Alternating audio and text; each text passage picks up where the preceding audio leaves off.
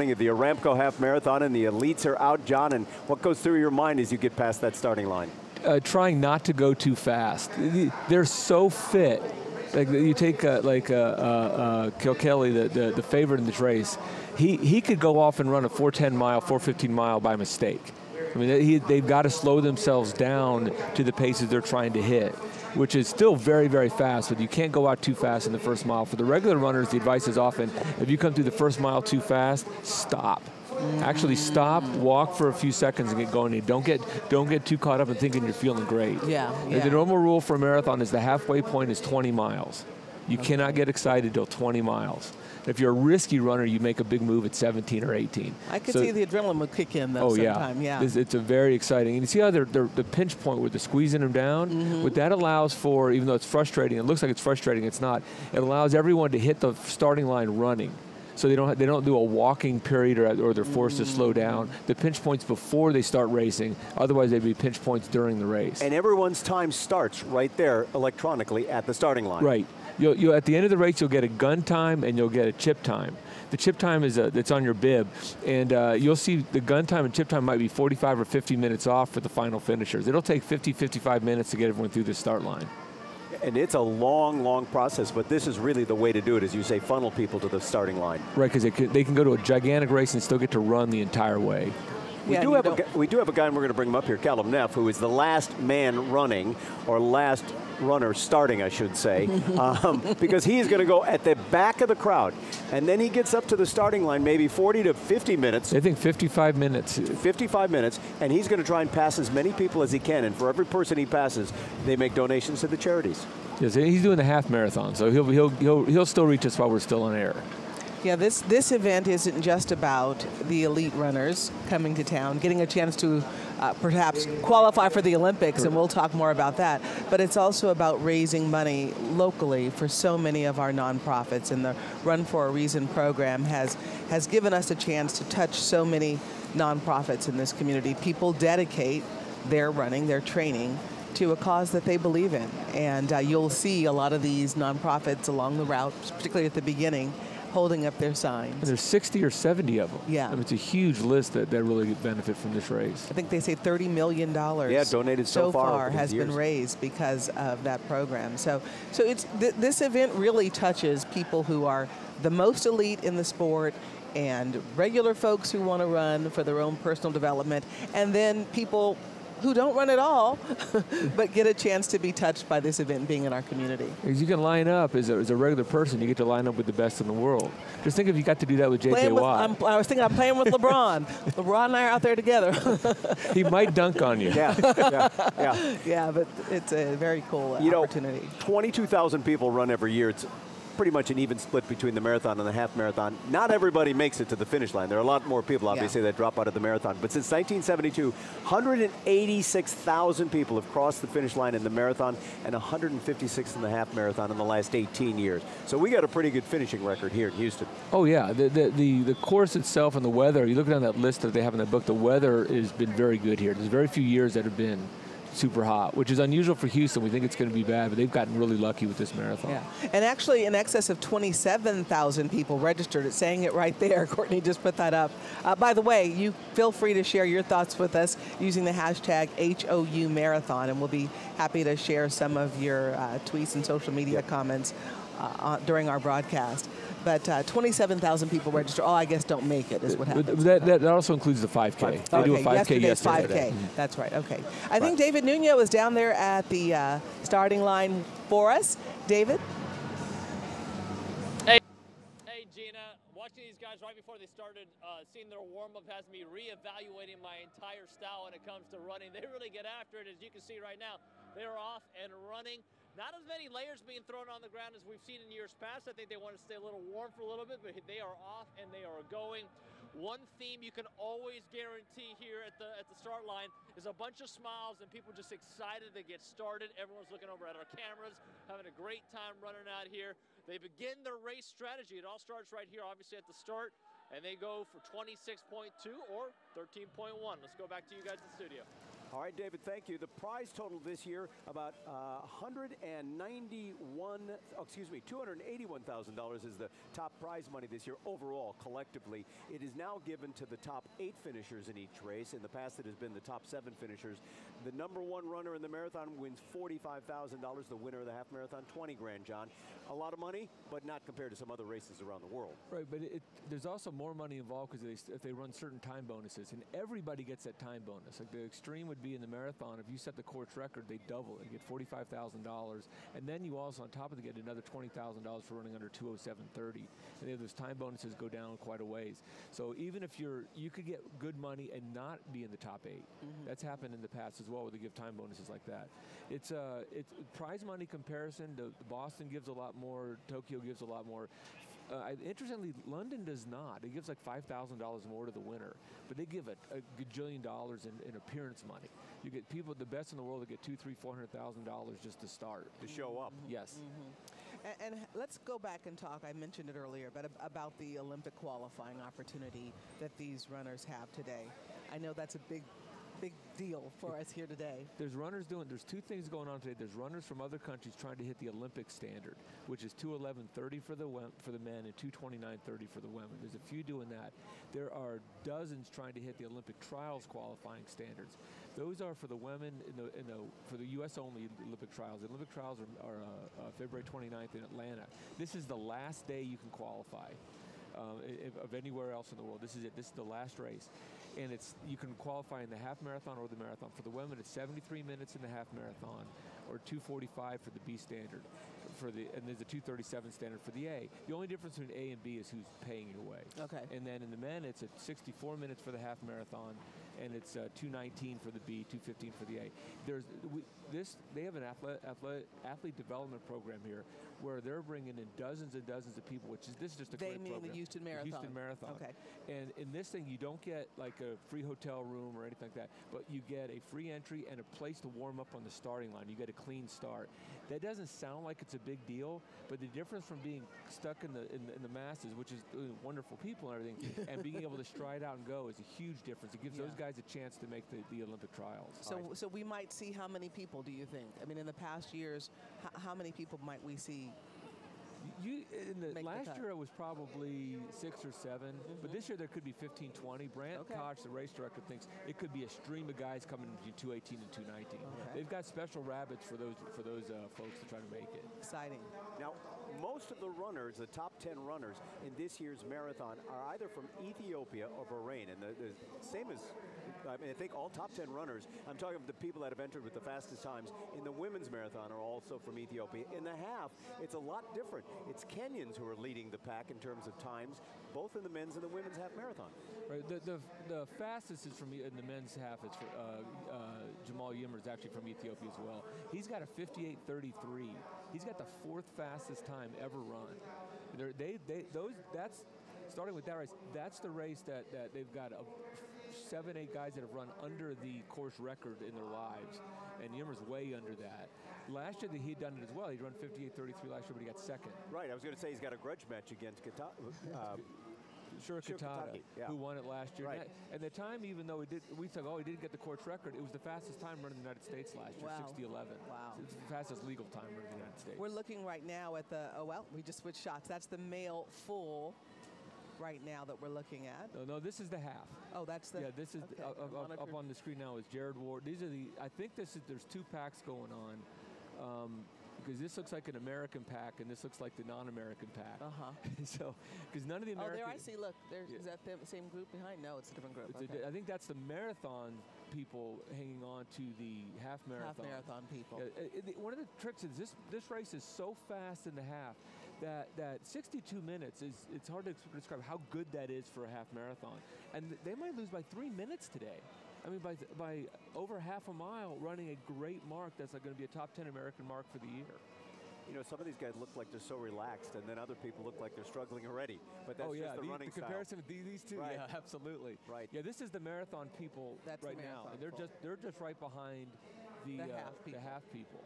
Let me talk a little bit about the evolution of speed, because back in the first modern Olympics, 1896, the race was run in 2:58. The winner set that time of 2:58. The women's was in 1926 in London, one of the very first women's full marathons in London. The woman won it in 3:40.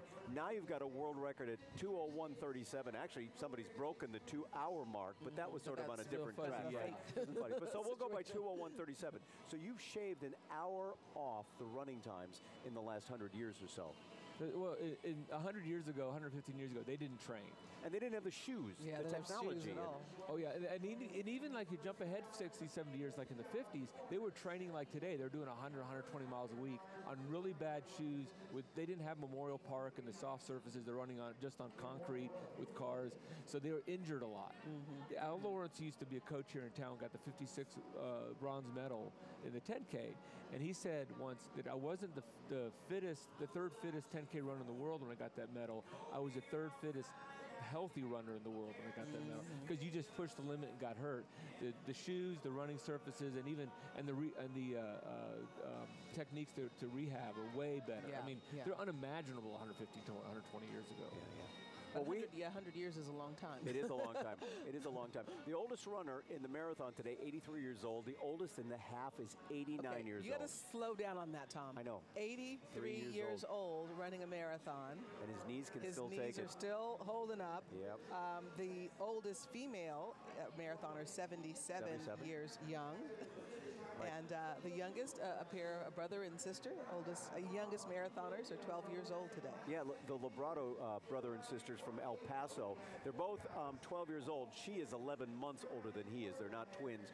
And it brings up how young is too young to start training. There's not a lot of research on what running does to younger bodies in terms of joints and all that. Some doctors say, the body plates move a little bit if you train too much as a younger person. Your body's still growing, still developing. But not a lot of research long-term on what happens with kids. Of course, for the cardiovascular system and all of that, it's great. But what happens to your young knees and joints at that age? The irony is that we found that it's not really the distance running that's a problem. It's the intensity. So if you, like in a junior high age, 12, 13, 14, if you're doing a lot of repeat miles and repeat 400s, you're running really hard, that causes more problems, stagnates your ability to develop than the mileage does. Okay. Most people freak out by hearing, they're doing 30 or 40 miles a week. So they should run slower. They should. It's an easier, more tempo, more aerobic until your body finishes growing and it starts slowing down into growing. Yeah, and in the half marathon, you got a 7- and 8-year-old running. Those are the youngest in the half marathon. The half, my initial reaction is 12 years old is too young. But then you look at another side of some of these athletes that we have a very young field today. Some of the elite runners are 21, 22, 23, and they've been doing marathons for years. Yeah. So I don't. So 12's too young, but what's not? So maybe 12 isn't too young. Do you start getting ready at 16 and race at 17, 18? Right. And let's ask the 83-year-old who's running the marathon. I'd be very curious to know when the 83-year-old started running to run marathons at 83 still. There's also two gentlemen in this field that are trying to run sub-3-hour marathon for their sixth decade. Wow. They've run a sub-3 in the 70s, 80s, 90s, aughts, teens, and now the 20s. Wow.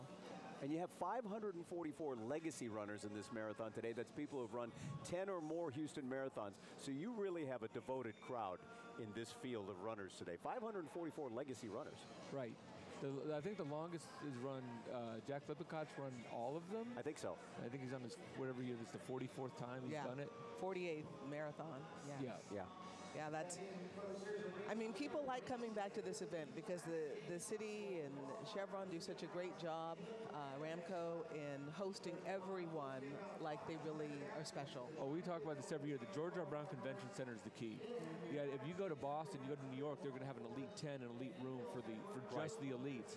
And everybody gets that exact. I went to Boston one year, they put you in a gym. But this is nicer than the gym that they put the Boston runners in, the very best in the world. That's all they have is a gym next to the starting line. All the non-elites sit outside. If it's raining, it's cold. You're stuck in the rain and the cold. They have some tents, but it gets muddy and it's hard. And you're out there for hours. It's hard to keep your muscles. It's hard to make it a great experience. This is a great experience no matter what. You can stay in there until you're ready to get out. And then they feed everybody. They got breakfast. They do all these small things, but the major thing is they really take care of the athletes. Yeah. They treat everyone as if they're a true athlete. And you're still watching most of the runners get to the starting line. Right, start. People are still starting. starting. Yep, we're seeing those groups being This is funneled not up old to the- tape. No, this is not, as a matter of fact. Still people. Well, when you got 22,000 plus runners trying to get to the starting line, it does take a while. And then you've got Callum Neff, the last runner, starting way at the back of that pack, and he's actually going to run and then join us here on the set to give us his take on what that's like. It seems to me that the deeper you go, the more clothes I see on them. Like the elite runners didn't have extra stuff to shed, and a lot of these more neophyte runners seem to me to have more leggings and jackets and hats. And They'll probably lose those eventually. Yeah. When did these guys finally warm up? After the first mile? Oh no, they do a full warm up. They'll run 2 or 3 miles prior to this. So that's why you said they were sweating. Yeah, they're doing a full warm up and they're doing full strides. Yeah, you've got to. It's actually the rule I like to explain to folks is you need to be whatever your first mile is going to be. Say you're doing repeat miles at that, you need to be warmed up to handle that and make it be really easy. Well, they went out like for the half marathoners, they went out in 4:35 for the mile. So you can't just hop out of bed and run a 4:35 and make it be comfortable. Yeah. But also the distance isn't the key, even for the marathoners. They know they can run 26 miles. so where do they do that run up, that warm up mile? They're all over the. Okay. Yeah, they're just. I mean, we've been around here downtown this morning, and I hadn't noticed them. Yeah, they'll go to the starting area. They okay. bus them over there, and then they warm up through the downtown streets. Okay. All right, we're going to take you to mile 4, the River Oak Shopping Center, and our man on the street, Ted Ober. Good morning to you, Ted. Yeah, hey, good morning, Tom and Gina. It is a chilly spot here in River Oaks as we start to see the elite runners come down here past the 4-mile mark. They're running a great clip. They're still a bit in the distance behind this first set of police cars here, but out on the streets already, there are plenty of spectators here. Who are you guys waiting for? Alan. Alan, is Alan in the first pack here, or Alan's maybe still not started yet? I don't. He might have started already. I hope so, but it's cold this morning, huh? Yeah, it's really cold. And you know what? For the runners, guys, it's going to be cold. I don't know if the elites will, but I would imagine all sorts of our friends will have gloves on. Their hands are really chilly, just waiting for these runners to come. Those are the lights you can see way in the distance. What we've seen so far are a lot of the wheelchair competitors coming through to start this race, but now we'll start to see more of the runners, more of the people that could win this race. As you talked about early on, the weather for the runners is fantastic, and the wind, it picks up from time to time, but it is not a steady wind, and it's not in their face as they come down West Gray here, and likely would not have been in their face as they were coming out of downtown on Washington. It is a great morning now that the sun is up, and this, by the way, guys, to River Oaks is a great spot to watch. You have plenty of time to come down here if you're close in this neighborhood. It is one of my favorite mornings in all of Houston to see this city sort of put it on, and it's a great way to cheer on your neighbors who certainly could use a little bit of the support. Maybe not here, but certainly later on. Go ahead, Tom. Is there a band behind you, Ted, or a drum corps? It's what I travel with, Tom. It's the Morton Ranch drum line. That's the way you roll, huh, Oberg? Yeah, well, it's a big morning for all of us here. This is cool. This is how they keep warm. But, here, look at this. It is so fun to watch these elite runners go by. If they sweat, they don't show it, but they're also not smiling. If I could run like that, I wouldn't stop smiling. I mean, that is awesome. It is so cool to watch them. And then behind them, David, is the second pack. I believe this is what you guys thought might be the second pack, or maybe the full marathon pack coming behind them. Very tightly bunched, both packs at this point, running past us at the 4-mile mark. It's fantastic. Way to go, guys. Looking good. It looks like they're jogging, but when you're up close, Ted, they're running. They are sprinting.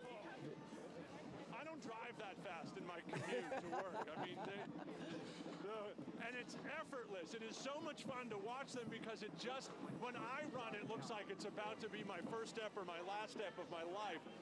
But these guys, it's just effortless. It's just step after step, and turnover is incredible. They just do it. It's fun to see. It is. And for those of you sitting at home and you want to go out and watch the race, go ahead and do it. If it's close to you and you can get there, because these runners really do appreciate all the cheers and all the sideline hoopla. A lot of the elite runners told us that's what helps them get to the finish line. And I'm like, Tom, it doesn't look like a jog to me. It looks like full throttle. Well, jogging is the word I should never use with these guys. No, it looks fast. It looks fast. They are flying. They're I mean, flying, right now, the paces they're on, and they won't hold this, but the marathon pace is sub 204. Yeah, you see some of the tweets. Sub 204.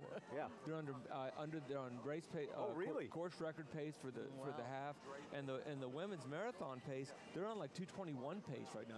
This is early. I mean, the rabbits may be excited, but they're not leaving it out there. I mean, they're not gonna. They're trying right now. They're flying. And at the bottom of your screen, you see some of the tweets people are sending out this morning. We hope you'll get involved as well. Tweet us at HOU Marathon. Use that hashtag, and we'll try and get some of your tweets on the air. And as this person says, good luck to all our friends and colleagues running, and that's for sure. Tonight, 10:35, it's our show, The Finish Line. We'll have your friends and neighbors and those people out there running, plus the elites on our wrap-up show at 10:35 tonight. We hope you'll join us in because you can see your friends and neighbors. Yes, and we were trying to get a shot, too, of the women, of the female half marathoners. Oh, okay, they just went by. I apologize when Tom was talking. Oh, there we go. Yep. There they are at Ted Oberg's location at the River Oak Shopping Center.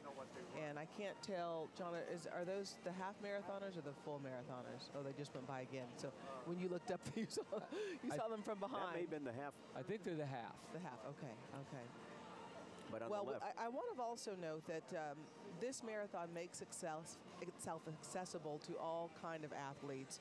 Today we have 4 marathoners in a wheelchair, 4 in the half marathon, hand cyclists, 20 hand cyclists in the marathon, 3 in the half marathon. We have a set of duos in the marathon, 6 in the half marathon.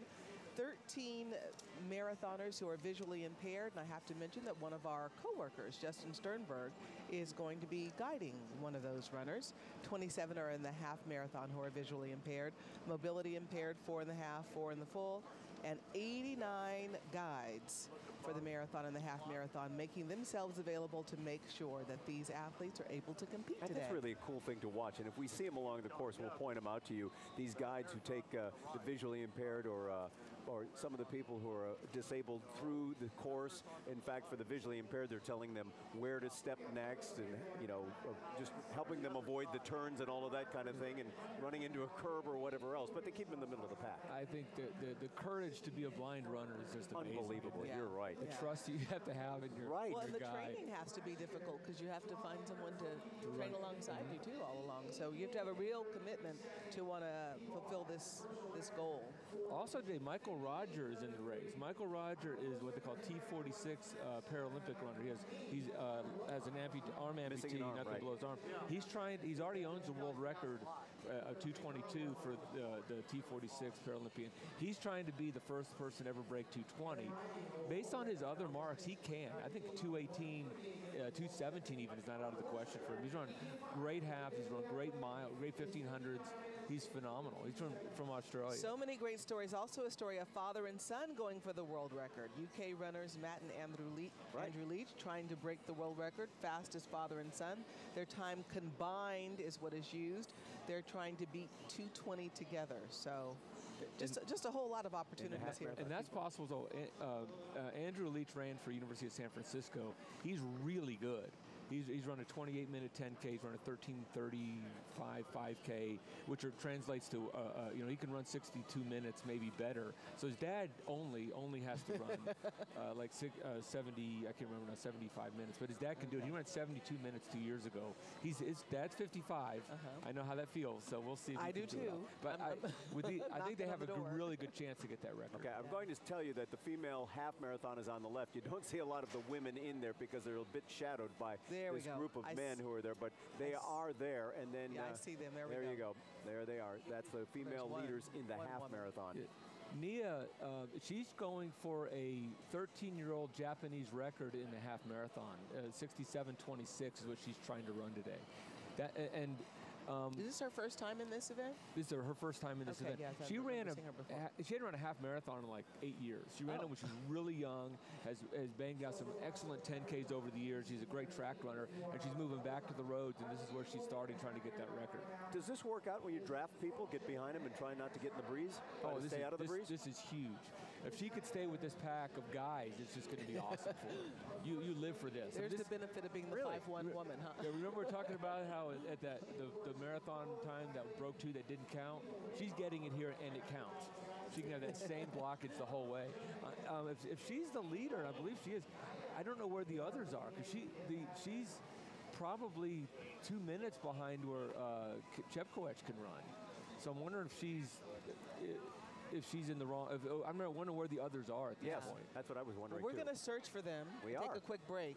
Or maybe she's running even too fast for that. Yep. Yeah. We're just getting started. We got 2.5 hours of live coverage left in the 48th running, the Chevron Houston Marathon. Back in a moment.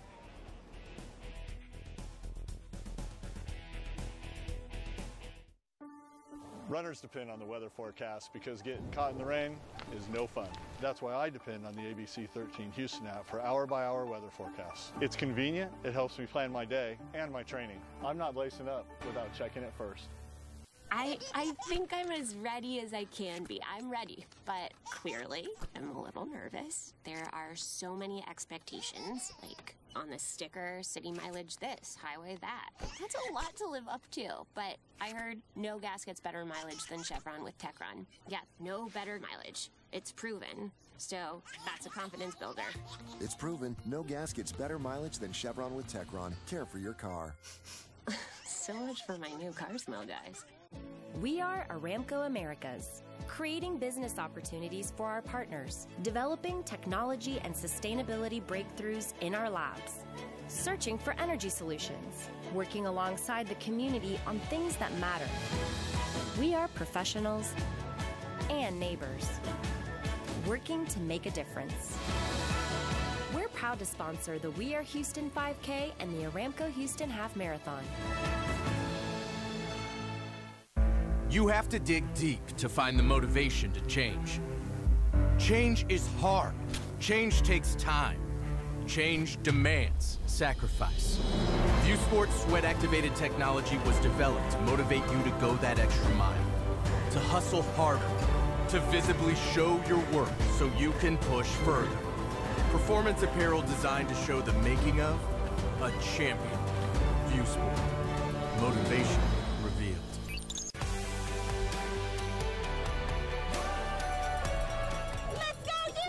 Lace up. Just get up and go. Just do it.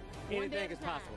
Sign up now. Sign up now. 2021 Chevron Houston Marathon registration opens today at 4 p.m. You know what? It starts with 1 mile. Put one foot in front of the other. Register now to secure the lowest available price. Visit ChevronHoustonMarathon.com. Sign up, guys.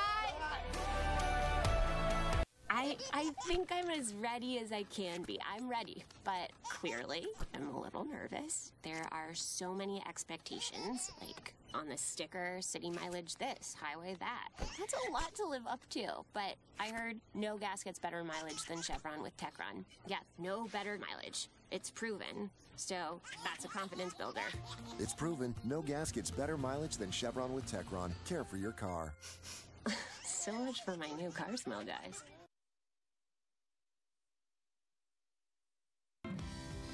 I first met Susie at the Fort Bend Fit Running Club, and we've been running together now for probably 20 years.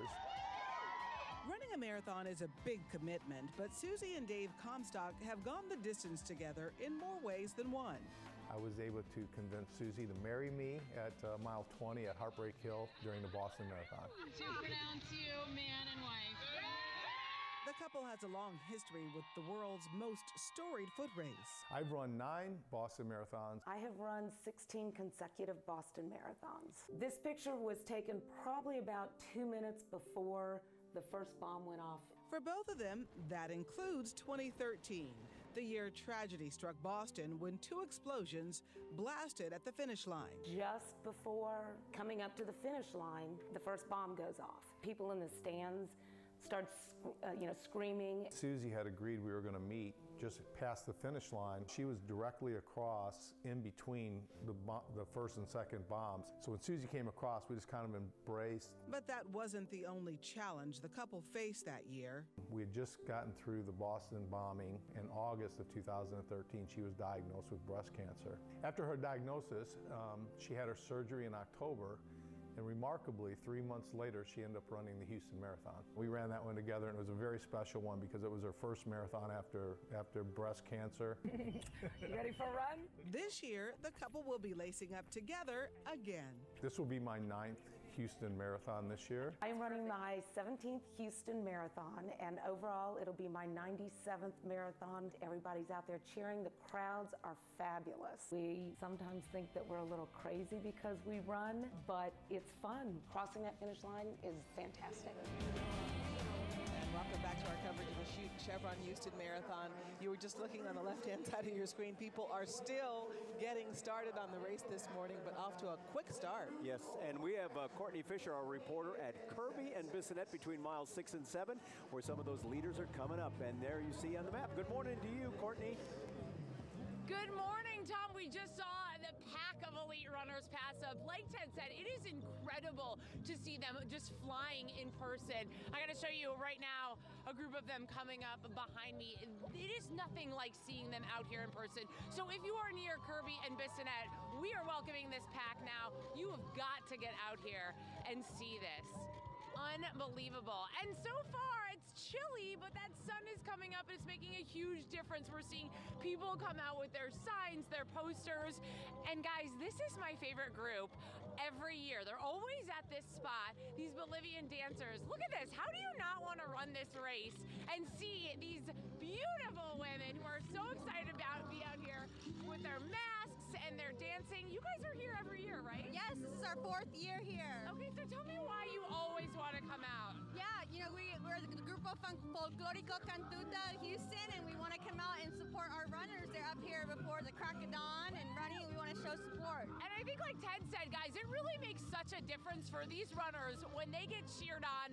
They hear the music pumping. It is huge for them, right? That's what brings you back every year. Yeah, totally. I mean, when they're running and we just want to give a little bit of support, that extra oomph for them. So definitely. Awesome. So you don't mind the cold so much. It's a little chilly. No, it's always cold, so we come prepared. But they're running, so. Yeah, they're the ones working hard. And you are dressed for the weather, right? Yes, definitely. I love this. So guys, we again are at Bissonnette and Kirby right now, welcoming these marathoners as they make their way down. This is also an important corner because I don't know if you can see across the way, we've got a few of these booths set up, and these are the charity booths, the Run for a Reason booths. We've got our own Jazz Miller who's running in the marathon, raising money for cystic fibrosis. Since 1995, $30 million has been raised for Houston charities. Guys, that is incredible. So we've got a lot going on in this corner. It is so exciting out here to be here and watch these guys run. We'll send it back to you, Tom and Gina. I love it. All the hoopla along the route, Courtney. Thank you very much. Yeah, that Run for a Reason has been great over all these years. We do have a number of employees running. As Gina just mentioned, one of our producers, Justin Sternberg, is one of the guides. We've got reporter Jessica Willey, who's running the half marathon today, and a couple of other people. So we're going to be cheering them on all morning long. We're going to be looking for your relatives and friends as well. So that's mile 6 and 7 you're looking at, but we want to go now to the split mile 8 just before it. Pooja Lodia standing by live for us there right now. Pooja? Well, Gina, it is cold out here, but the spirit is definitely keeping warm. Take a look around us. We have just over the past, I would say, 10 minutes or so, started seeing people show up. A lot of them have cute signs. A lot of them are really here to cheer on their loved ones. So yes, we are right now at the split.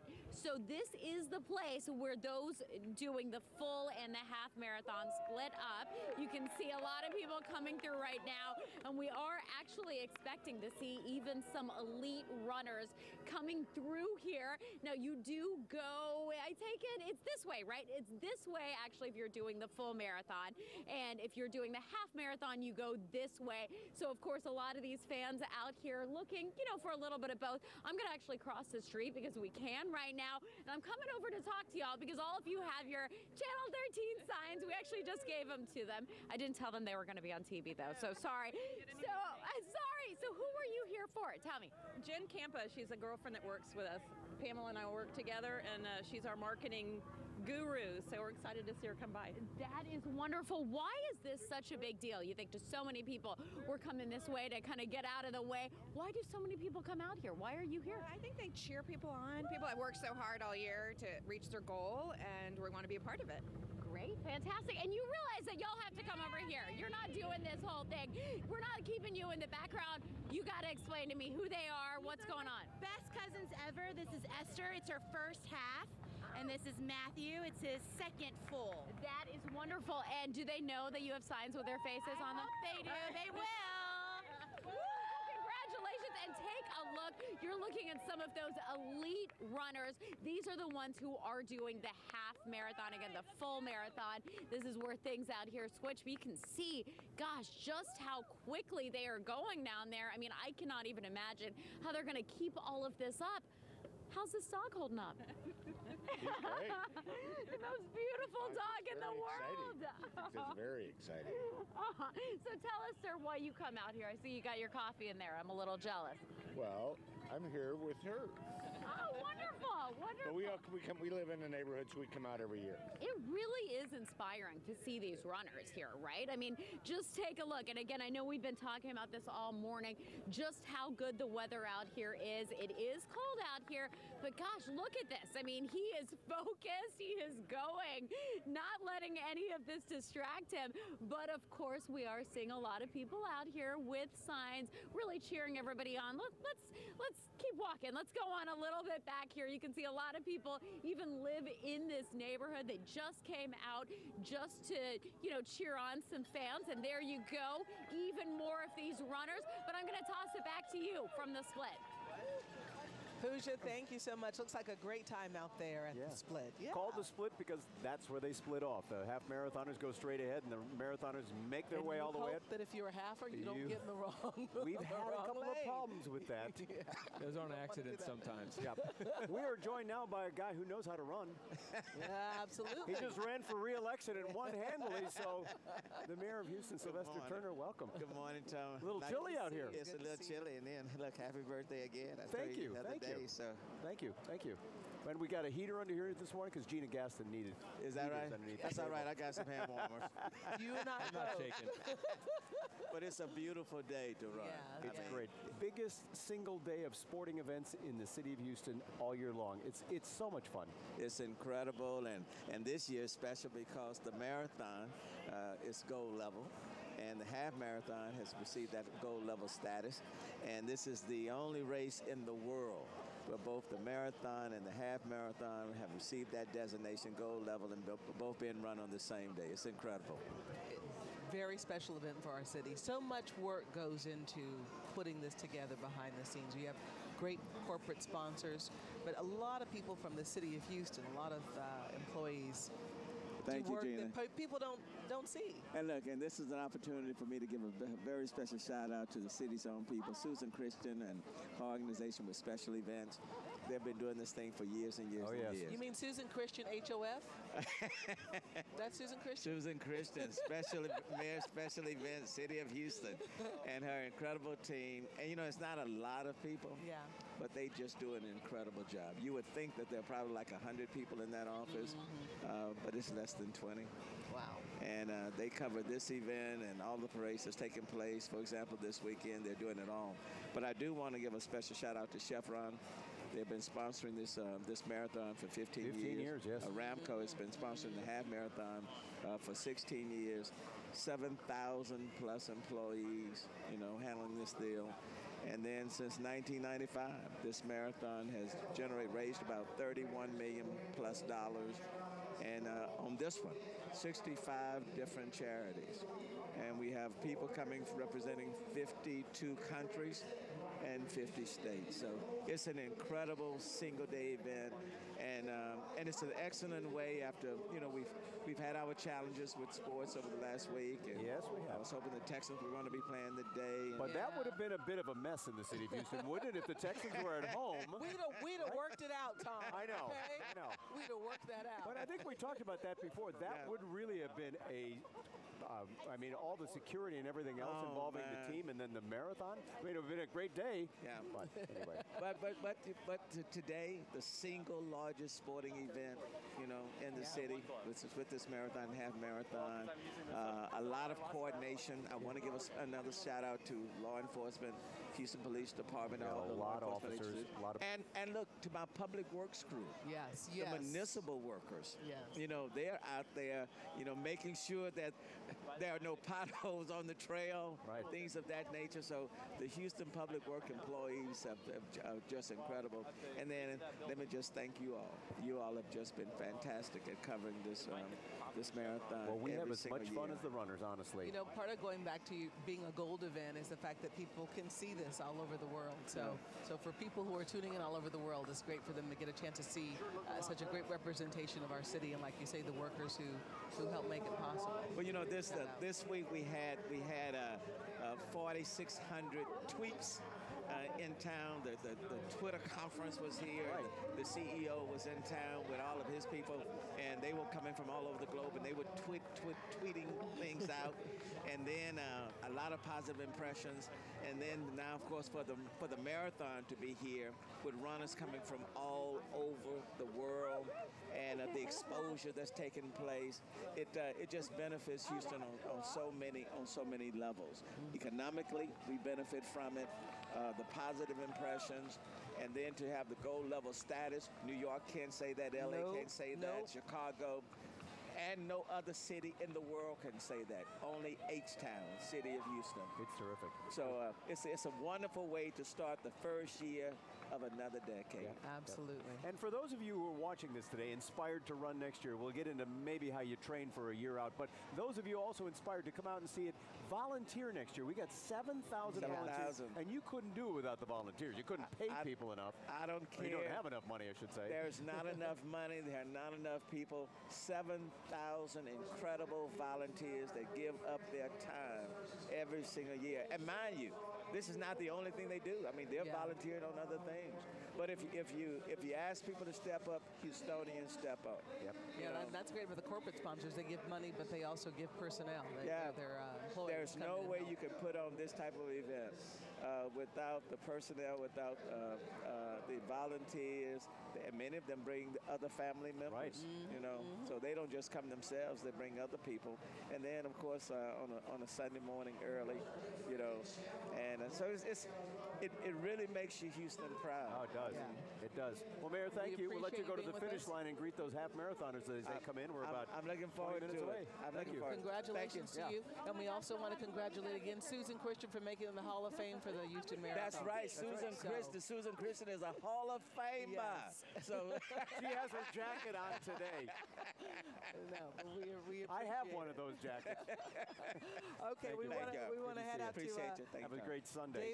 David Nuno, he's at the starting line with the last runner starting.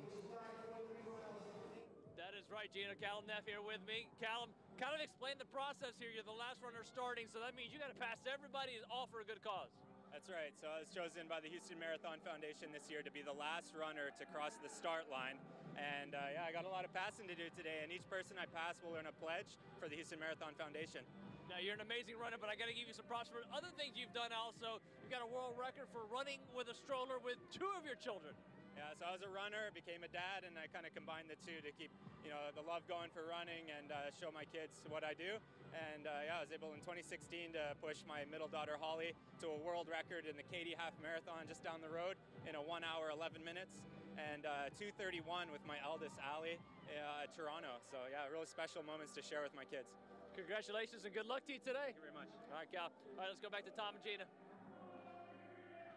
On the left, you see the men's half marathon leaders, and we're going to check with John Warren, track coach of Rice University, who's our expert in all things running. Where are we so far in this race? They are under course record pace. They are flying out there. So right now they could possibly, if the wind doesn't hit them down Montrose, they could. So it doesn't look like there's a wind to us, but they could break 59 minutes. They are really going out there in the half marathon. And remind me, the course record is what? 59:22. 59:22. Fourth fastest time ever run in the United States, and they're on pace for that. Oh, that'd be great. The women's marathon is the key right now. She is running 2:20 pace. She is. There she is on the left-hand side of your screen. And that's Escala Marachi, I think I pronounced it. Oh, okay. So Maya no longer is. No, that in the overall marathon. That's a marathon. Okay. And Maya's still on 65:30. Nia's still on 65:30 pace. She hasn't slowed down at all. I'm still curious where Carolyn is and where the other, and Aga and the favorites are. Nia is not one of the. She's not bad, obviously, but she's not one of the favorites to be in this to win it. And right now, on at least on camera, we haven't been able to see anybody in her screen other When than I Nia. first brought her up, we could see her on the screen there on the left, but we don't have that shot. We're going to take a quick break, and we'll be back with more coverage of the Chevron Houston Marathon, Aramco Half Marathon in a moment. Coverage of the Chevron Houston Marathon is sponsored by the Houston Marathon Committee. Registration for the 2021 race opens today at 4 p.m.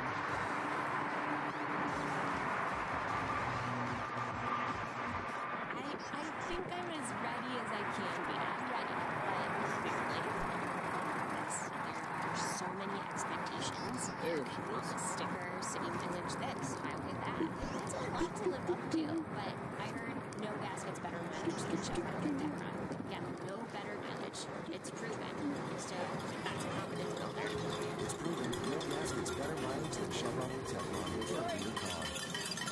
So much for my We are Aramco Americas, creating business opportunities for our partners, developing technology and sustainability breakthroughs in our lives, searching for energy solutions, working alongside the community on things that matter. We are professionals and neighbors, working to make a difference. We're proud to sponsor the We Are Houston 5K and the Aramco Houston Half Marathon. You have to dig deep to find the motivation to change. Change is hard. Change takes time. Change demands sacrifice. It's when animated technology was developed, motivation. It's perfect right there. We can hang this for a while. Hear me, Tom? It's perfect right here if we can do this for a while. Got her centered, head to toe.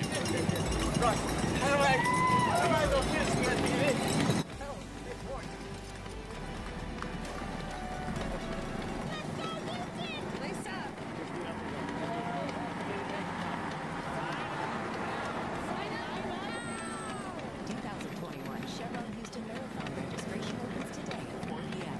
You know what? It starts with 1 mile. Register now to secure the lowest available price. Visit ChevronHoustonMarathon.com. So I would not be able to have a conversation.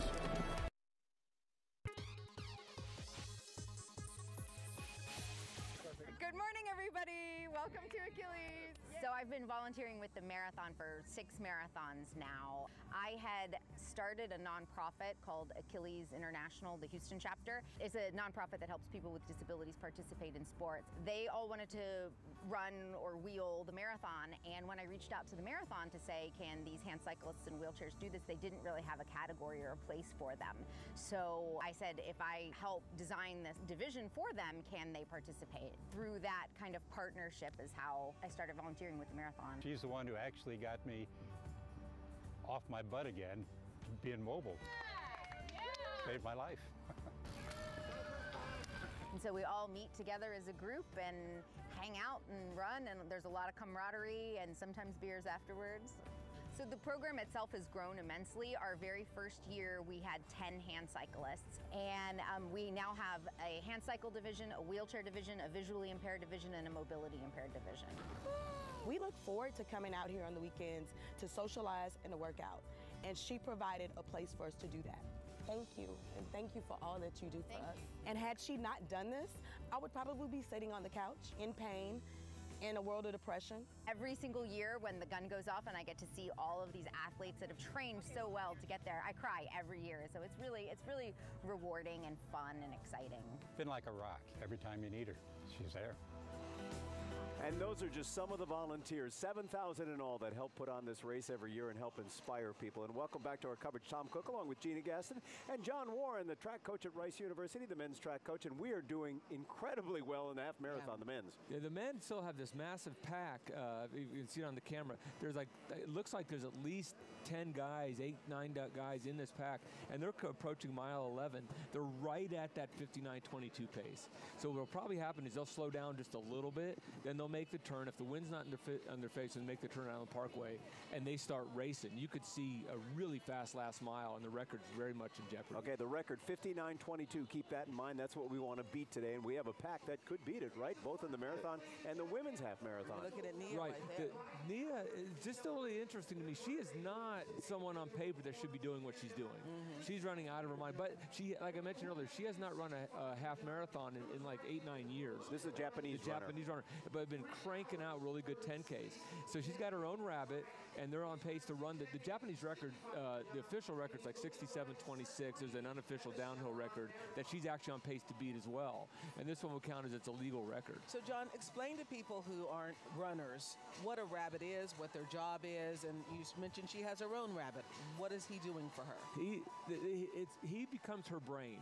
He's actually obviously better than she is, so he can run it at a nice, controlled, even pace the whole time and pull her along. So it looks like she's getting antsy though, but he's going to try to keep her at the rhythm she wants to go. It's a little bit like cycling when you draft, not near as extreme of a difference as cycling, but it's a little bit better when you sit right behind somebody. I want to take a look at the perspective, because on the left you see them running, and it looks like they're fast, but when you look from sky eye, look, they're flying.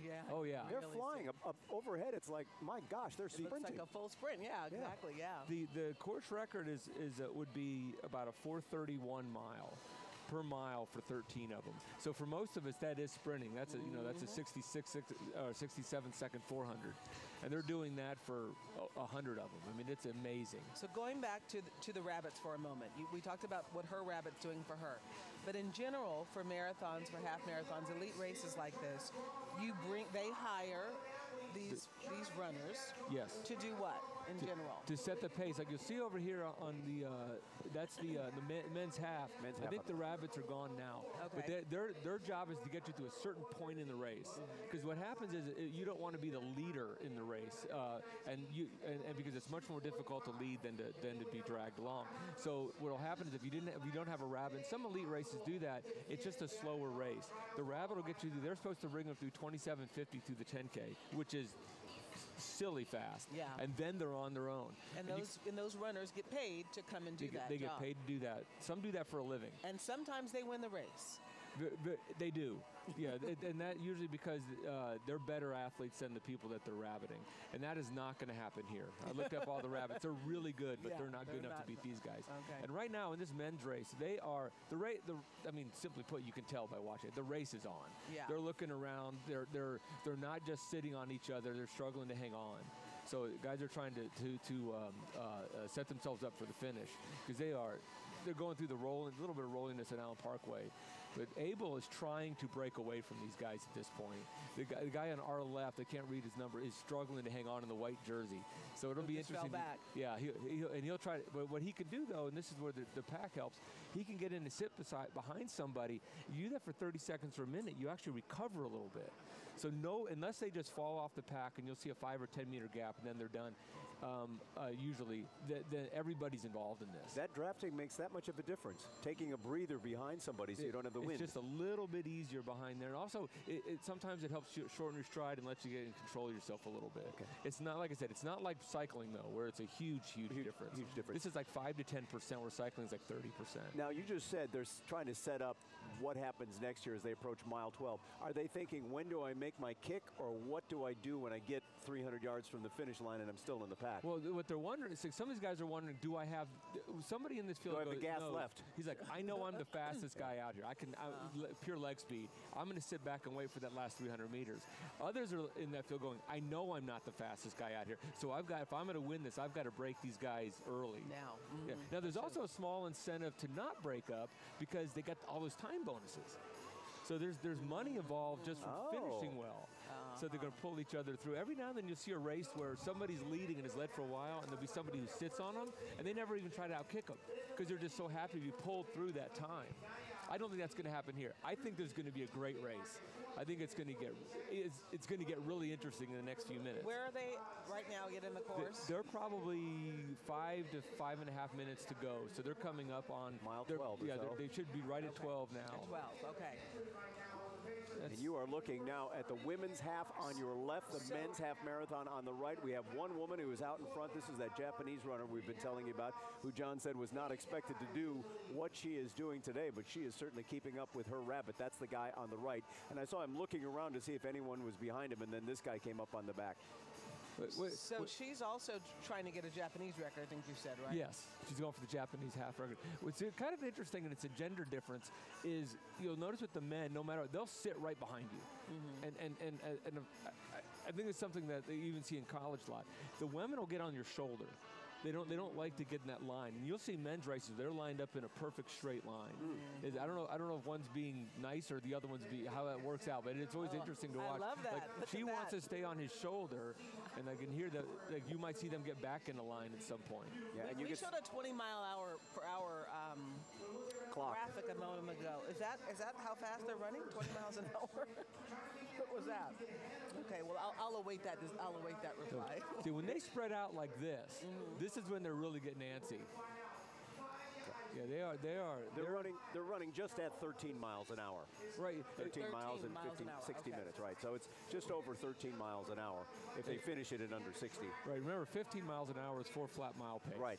So it could fit in that range. But when they start spreading out like that, that's when they're getting ready to go. It's like, have you ever watched the Tour de France? They'll be in those perfectly straight lines. Yeah. And when it gets ready to roll, they take up the whole road. Away, yeah. That's what they're getting ready to do. Get your room. Somebody's about to make a massive move. And that overhead shot from Skya, you can tell some of the guys are struggling. The guy in the white jersey, he looks as though he's still trying to keep up right there. Yeah. Right there at the back of the pack. He doesn't look near as comfortable. No, it's just a comfort level, right? That you feel at the end you can keep your arms swinging in a fashion that keeps you moving. Yeah, and what he'll do is like, he knows that for him to beat, say, the guy that just fell off, as hard as it is, if I stay here for one more minute, if I stay, and you talk your way through it, if I stay here one more minute, I may not beat these guys I'm with, but I'll beat that guy behind me.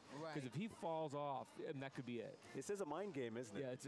Yeah, and you're convincing yourself you can do it. Haven't we all been there in a workout where you're like, you have to make that decision, and you... Right. I mean, every runner has to, at some point, talk themselves into the next level. But every now and then, like, if he stays and just stares at the guy in the white jersey, stares at the guy in front of him, just stays there and stays there, he might get to 300 meters to go and go, you know what, I feel pretty good. I can make it. Yeah, it can, as long as you're in it. But I mean, so none of these guys look terrible. I mean, some years we've seen like the arms drop, and they don't look terrible yet. Pretty close to the official time. The 3 men in the same colored training uniform, they're all from the same country? It means they're sponsored by Nike. That's a Nike uniform. Sponsored by Nike. Yeah. Okay. Yeah. I mean, we had a lot of people from Ethiopia, and if it was a country. No, they're usually, they have shoe sponsors or some other type. And we are seeing those shoes. We are. Yeah. We are, and we're going to talk about those coming up right after the half marathon. We'll give you an idea of what kind of advantage those shoes actually give people. On the clock, 57 minutes now. We are trying to break 59:22 and set a brand new Houston Marathon half marathon record. He's a pacer too. We got 2 pacers running with her. In this race here, they came through the 12-mile mark on a sub 59 pace. I mean, they're running that. Wow. I think if the splits are correct that I just got, they will. 59. Their record's gone. Record, 59. Really? 59:22. It looks like they're going to get the record. This is going to be a tremendous showing. Okay, all right, here they come right now. Finish line right behind us, and we're going to have this finish in less than a minute now. It should be about a minute or so. This is going to be amazing. And do we know who's leading the pack as of yet?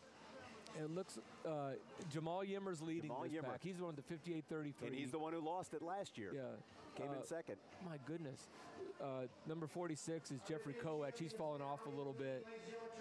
There's Bernard Nagano. Looks like he's going to try to make a move. He doesn't look good right now, so it'd be really interesting if Nagano. Yeah, he looks like he's trying to hang on. Yeah. Yimmer looks great. The other three look like they're struggling. That doesn't mean he's going to win, but he looks really good right now. And Shiro Katatu is not in there anymore. Is he's not in there at all. He's who won it here last year, and Jamal Yimmer placed second in the race. Look at this is amazing. All those guys could break 59 or get really close to it. Wow. Remember, only one man in this field, and that's the leader right now, has ever broken 59. The others run 59.07 to 59.50. So they may be running the race of their life and still end up fourth. Wow. Well, somebody's going to run the race of their life and not even be in the prize money.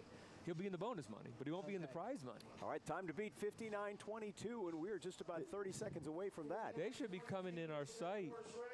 Oh, it's going to be close. They're not going to make. They're not going to break 59. They are not. We should be able to see them by now if they're going to do that. All right, we got 22 seconds for a new record. I hope I didn't get excited for no reason. It happens to me all the time. Here they just made the turn. Can they do it? 59.06. He knows he's coming to break a record. He's got 12 seconds. He's trying to pump it up. He is just going to miss it or make it. Here we go. We'll see it. Smiling. Jamal Yimmer of Ethiopia, and he's going to cross it right at, either 1 second there or just on time. 1, 2, 3, 4. It was at 59.23. It sure was. Unofficially. And I felt like he slowed down at the end. I'm like, do you know how close? What a race. What a race. Beautiful run, though. Beautiful run. Yeah, that could have cost him money for a bonus there. There's 8 or 9 people that broke 60. Last year was running 60.08, the year before 60.01, and at least 8 guys broke 60 today. All right, here's one of the members of the hand cyclists, and we have a number of them running today. I think 18 hand cyclists, and they are coming in. And then wheelchair runners, 4 of them. There's our first finisher in the hand cyclist, and our winner in the wheelchair race right behind him. And another pack of men that are coming in really, really close. This is the half marathon once again. We have an unofficial time of 59.23 is what I saw. 50. But if he hit the tape at just a second. There's Nia there. She does have 2 pacers of her own. Right. and she's still not sitting behind either one. No. So where's the rest of the pack of women? They're way behind. We haven't seen them all day. They haven't been close at all. We haven't seen the other women all day. And she's running well, but she's not running things that Chepkoech couldn't run or Aga couldn't run. I mean, let me see if I could find the last split. Well, this is 65.50 is the course record here, and that's what we're looking for today, for her to beat 65.50, just under 66 minutes, an hour and 6 minutes. Yeah, she's got 5 minutes time to spare for that. And she's on 66.26 pace right now, which is a minute better than the official record, and actually under that unofficial record. The unofficial means it was a downhill course or something. Okay. It's not a fair thing to do it. An official course has to start within a short start and finish close together, and then not have an elevation drop very much. Okay. But the course record here is 65.50. Right, and she's not going to get. She's faded from that a little bit. Okay, but she's still way under a minute under right now, predicting under what the Japanese record's going to be. Can you tell by looking at her how she feels? She looks the same as she did earlier in the race. I mean, she looks the same form, no real breakdown. Oh, this is amazing. She is out of the pack all by herself, way out ahead. Here's like your American pack coming in. The American half marathoners crossing the finish line now. This is, I mentioned earlier that 62 minutes, how good 62 minutes was. This is 61. This is, look how happy like Brogan is. He runs 61.50. That is such a good time. Matt Lano, I mean, these are PRs across the board. These are massive PRs. Oh, they're all hugging. Yeah, PR's a personal record. I mean, This is 61 minutes wins this. Used to win this some years. Used to win it. Now you're like talking about 20th, 25th. And again, they all got time bonuses. The time bonus is at what point again? I think it's under 62. Under 62, okay, yeah. 61 minutes in 2014. 61.25, so many of them broke that today easily. Wow. I love the camaraderie, though, with each other as they cross the finish line and give each other a hand. Well, you're not competing with each other anymore when you're going for time. Hitomi Nia, the leader in the women's half marathon, as you look on the left of your screen. On the right, the finish line. And there is the winner right there, Jamal Yimmer. No, 61:30 was the last time bonus. So a bunch of guys got that, but not everybody that we just saw. Okay, and we're still waiting to see whether Jamal Yimmer actually set a new record here. We thought he crossed the finish line just a second behind 59:22, but we will see in terms of the official. And on the left, he was so close. He was so close. He did. He slowed down at the end. I was like, oh. Yeah. Well, you can see the clock. It's a huge clock, and you're running toward it. Yeah. Okay, now you can see there's a little distress in her face, but she's only got 3 minutes to go. She's going to get that record. She's on pace to go 66:32. And is he talking to her? He is talking to her, isn't he? Yeah. He's saying, "Come on, you can do it." Yes. Yeah. He's able to encourage her along. John, I do not see any women close to her at all. I know. We just haven't seen a woman all day. Right, and like I said, they've run well. This time she's going to run is just outstanding.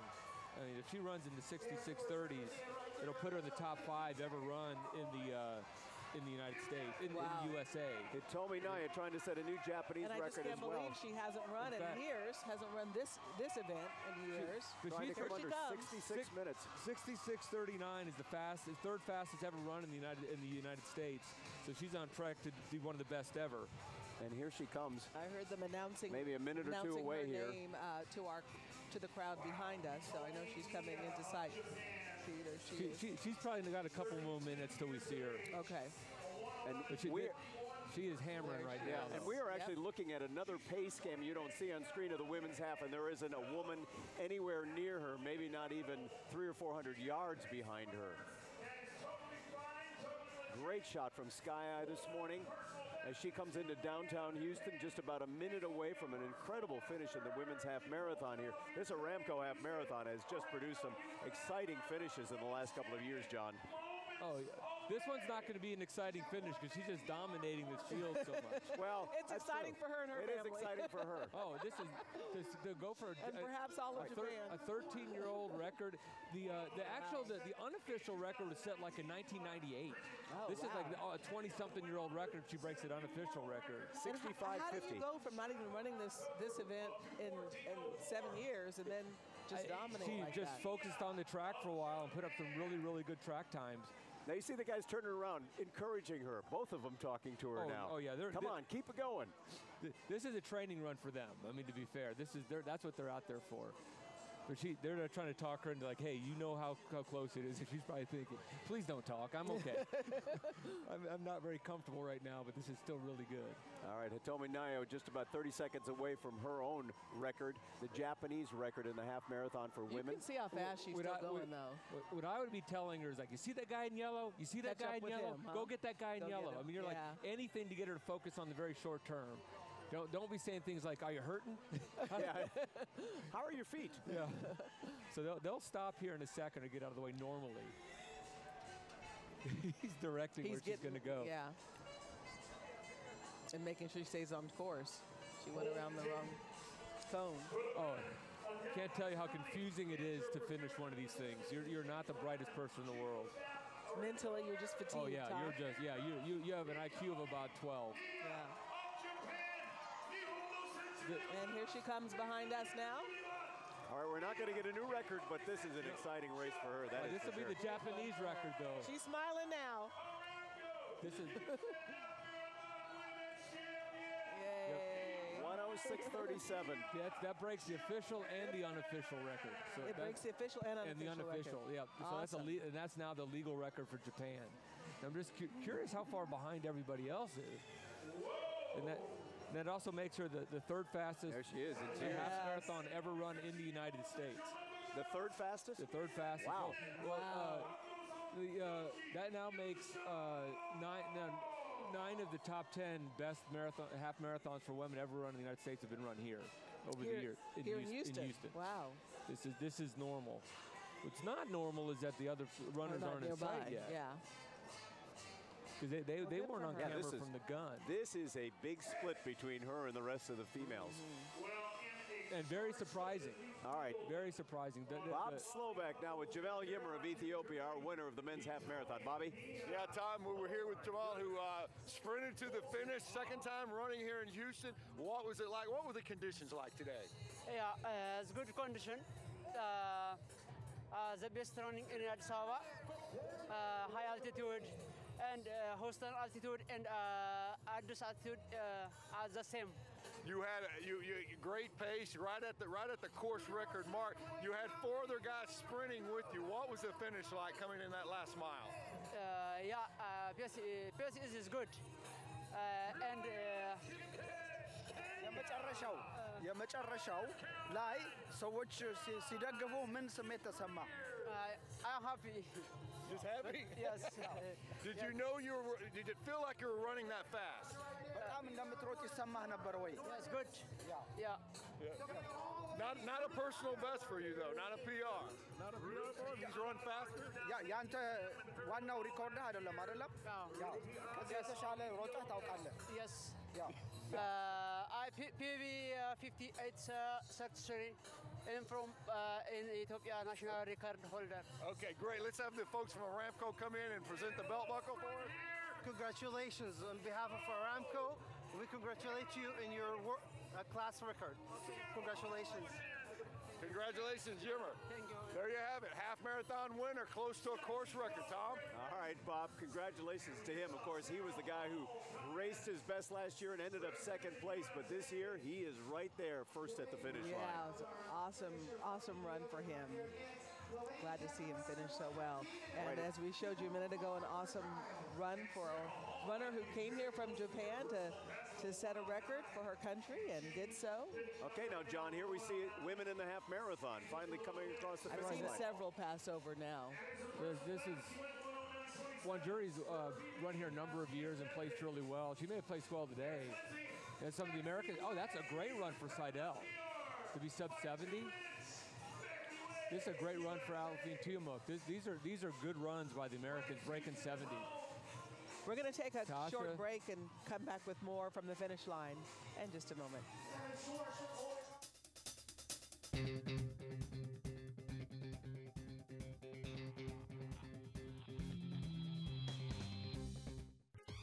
Coverage of the Chevron Houston Marathon is sponsored by the Houston Marathon Committee. Registration for the 2021 race opens today at 4 p.m.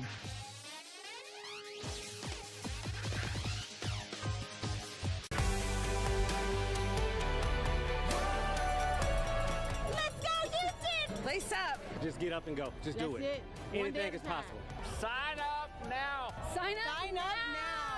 2021 Chevron Houston Marathon registration opens today at 4 p.m. You know what? It starts with 1 mile. Put one foot in front of the other. Register now to secure the lowest available price. Visit ChevronHoustonMarathon.com. Sign up, guys! We are Aramco Americas, creating business opportunities for our partners, developing technology and sustainability breakthroughs in our labs, searching for energy solutions, working alongside the community on things that matter. We are professionals and neighbors, working to make a difference. We're proud to sponsor the We Are Houston 5K and the Aramco Houston Half Marathon. I think I'm as ready as I can be. I'm ready, but clearly I'm a little nervous. There are so many expectations, like on the sticker, city mileage this, highway that. That's a lot to live up to, but I heard no gas gets better mileage than Chevron with Techron. Yeah, no better mileage. It's proven. So that's a confidence builder. It's proven no gas gets better mileage than Chevron with Techron. Care for your car. So much for my new car smell, guys. Let's go, Houston! Lace up. Just get up and go. Just do That's it. it. Anything is possible. Sign up now. Sign up now! 2021 Chevron Houston Marathon registration opens today at 4 p.m. You know what? It starts with 1 mile. Put one foot in front of the other. Register now to secure the lowest available price. Visit ChevronHoustonMarathon.com. Sign up, guys!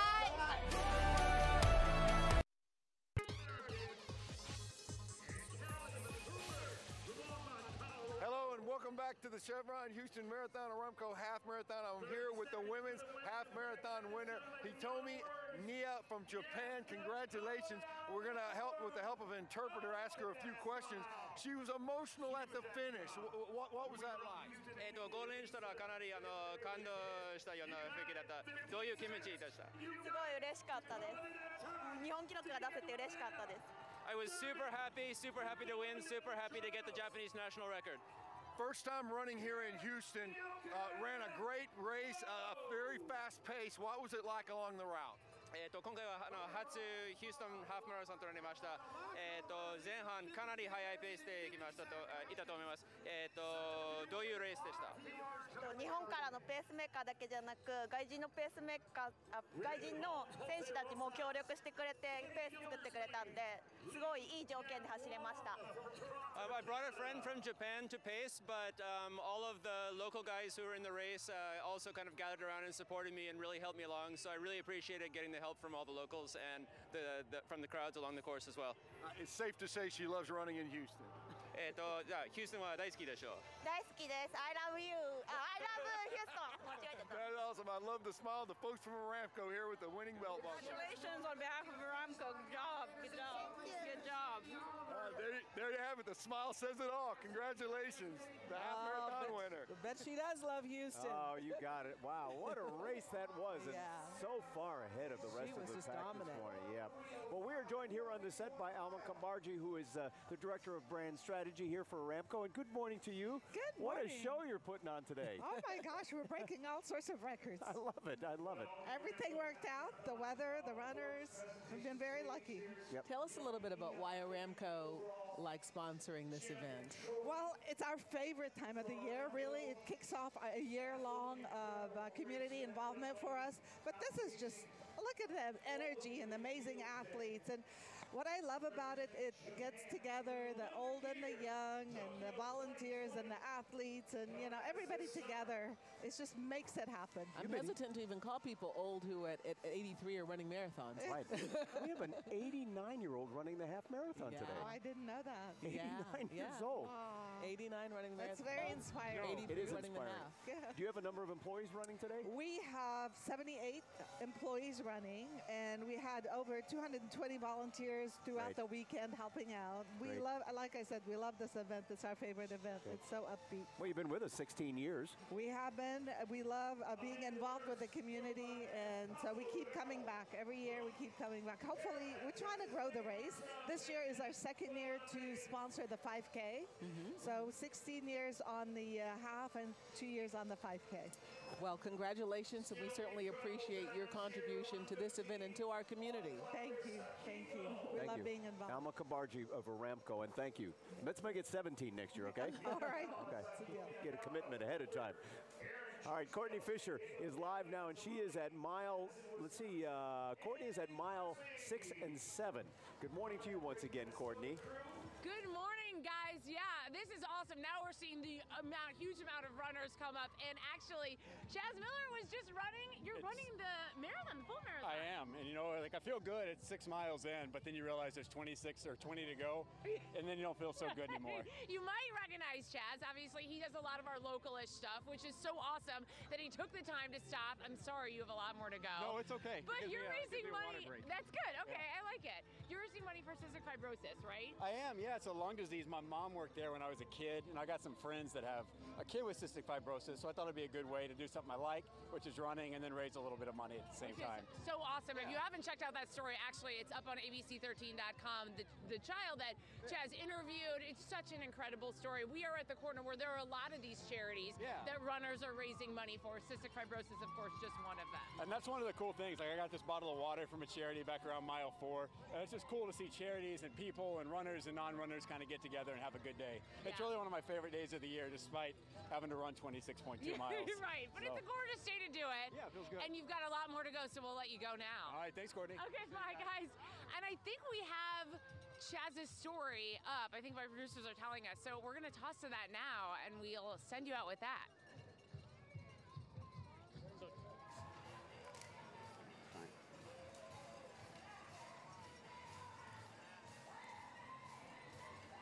Well, you're watching the leaders now in the men's marathon, and we will get to Chaz Miller's story in just a few minutes here because he really is one of our inspiring employees going out there and running for a reason.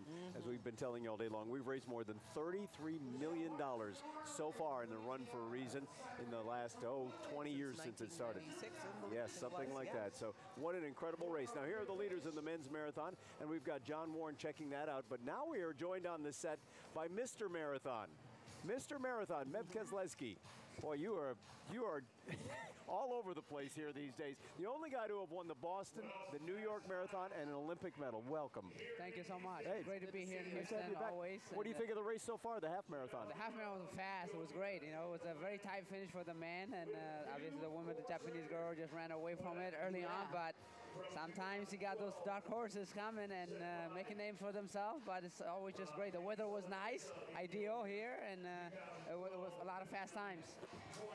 We want to check in for a moment, John, to see where we are looking right now on the course. The most exciting thing going on right now is the women's full, where Escala Americai is running 2:20s right now, running a 2:20 marathon. That's a course record by 3 minutes at this pace.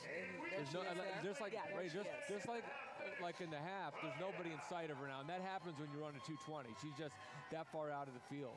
The men's marathon is running about 2:06:30. They're slow. They're kind of playing right at that course record pace right now. They're holding 4:49, 4:50, 4:48, and they're spreading out a little bit. The rabbit in that race, that pacer, is doing a phenomenal job pulling along.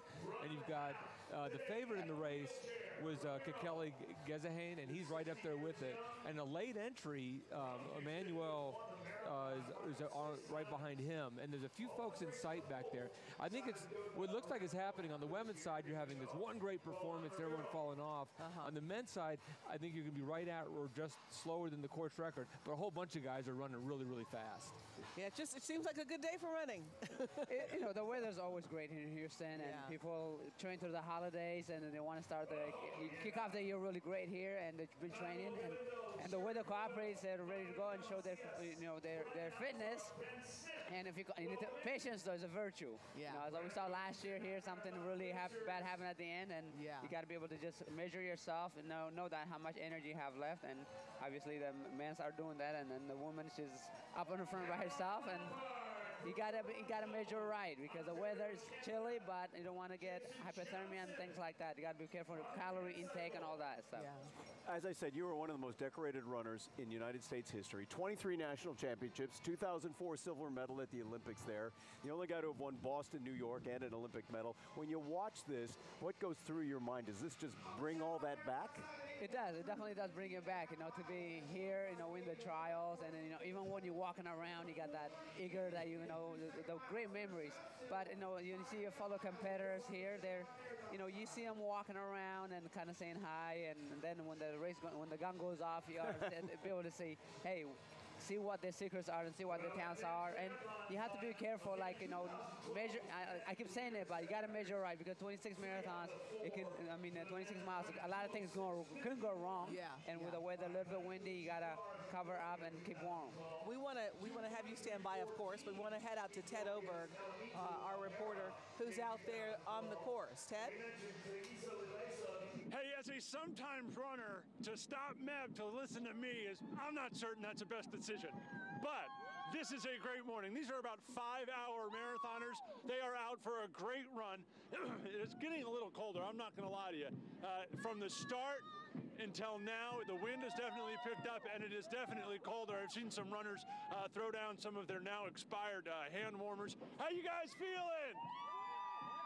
Still a happy bunch out here. You feeling all right?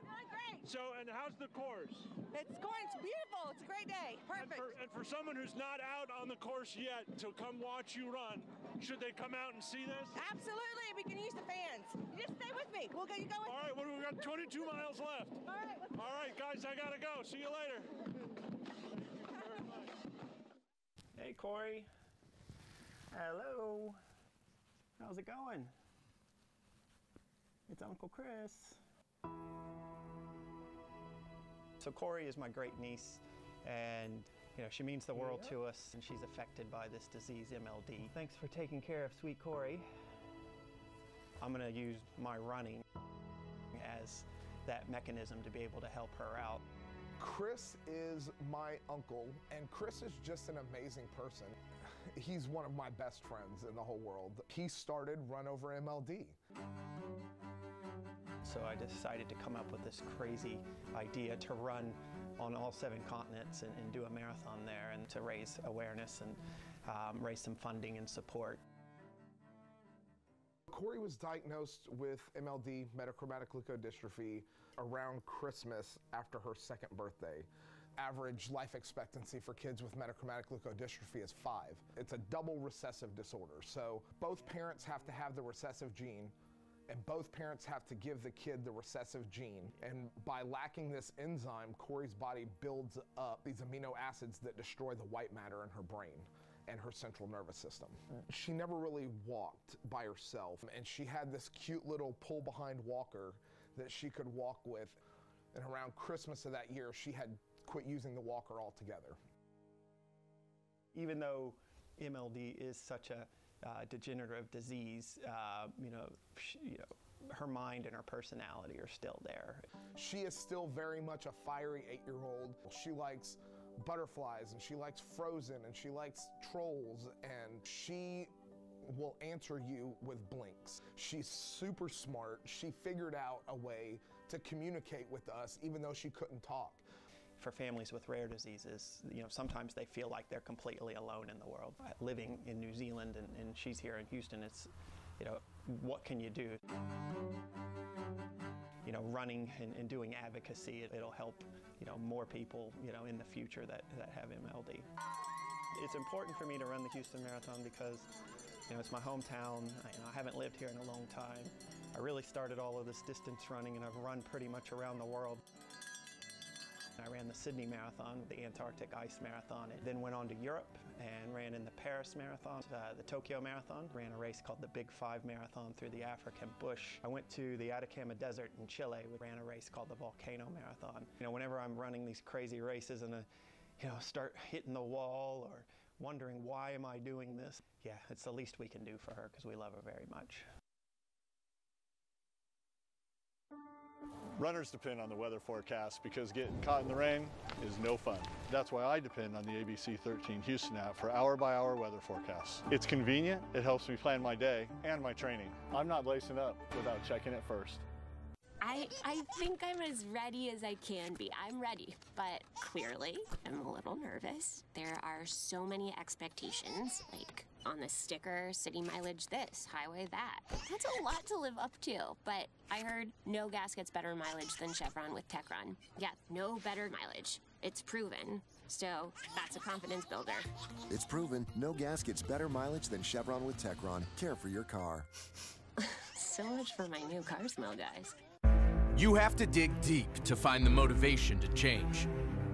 Change is hard. Change takes time. Change demands sacrifice. ViewSport's sweat-activated technology was developed to motivate you to go that extra mile, to hustle harder, to visibly show your worth so you can push further. Performance apparel designed to show the making of a champion. ViewSport. Motivation revealed.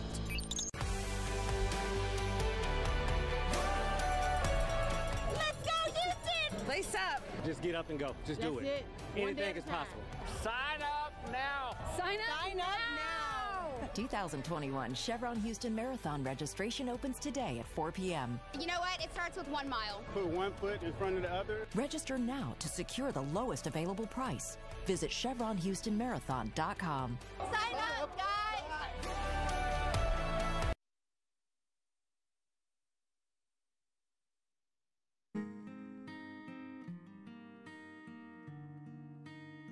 First memories of being sick with cystic fibrosis was probably just the first hospital stay. Cystic fibrosis affects primarily the lungs, and the lungs fill with sticky mucus. There is no cure. The breathing treatments suck. They're not hard, it's just annoying. I'll have to stop in the middle of whatever I'm doing. I'll have to come back. Yes, he does his treatments. Yes, he takes his medications, but I felt like I could do more for him.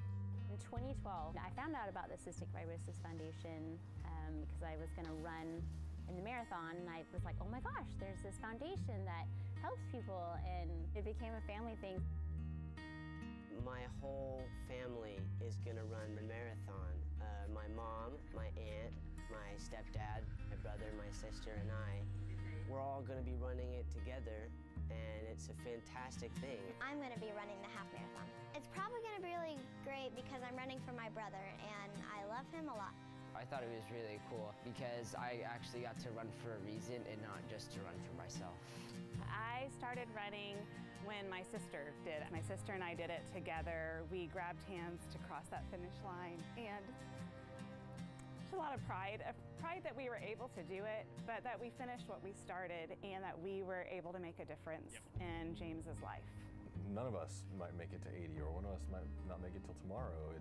It's a good reminder about what's really important. He's never had a pity party and said, why do I have to have this? He just rolls with it. It's rewarding to run the whole thing and then finally pass the finish line. There's all those people cheering for you. But really, to me, I run because I like to see my family at the end. Oh, they got it. Hold on.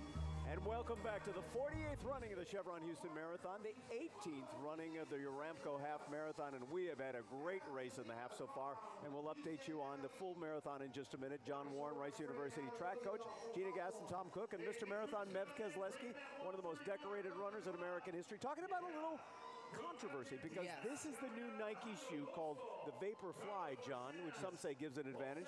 This is Mev Kezleski's Skechers that he runs on. So you see the difference in the heel. So tell us what this shoe does versus this shoe. What this shoe's designed to do, it has two things going on that arguably make it kind of a machine within the shoe. One is just this pure, the type of material they use in this midsole and the thickness of it has a response. It actually gives a little bit of energy back. But also what you can't see inside here is a carbon fiber plate.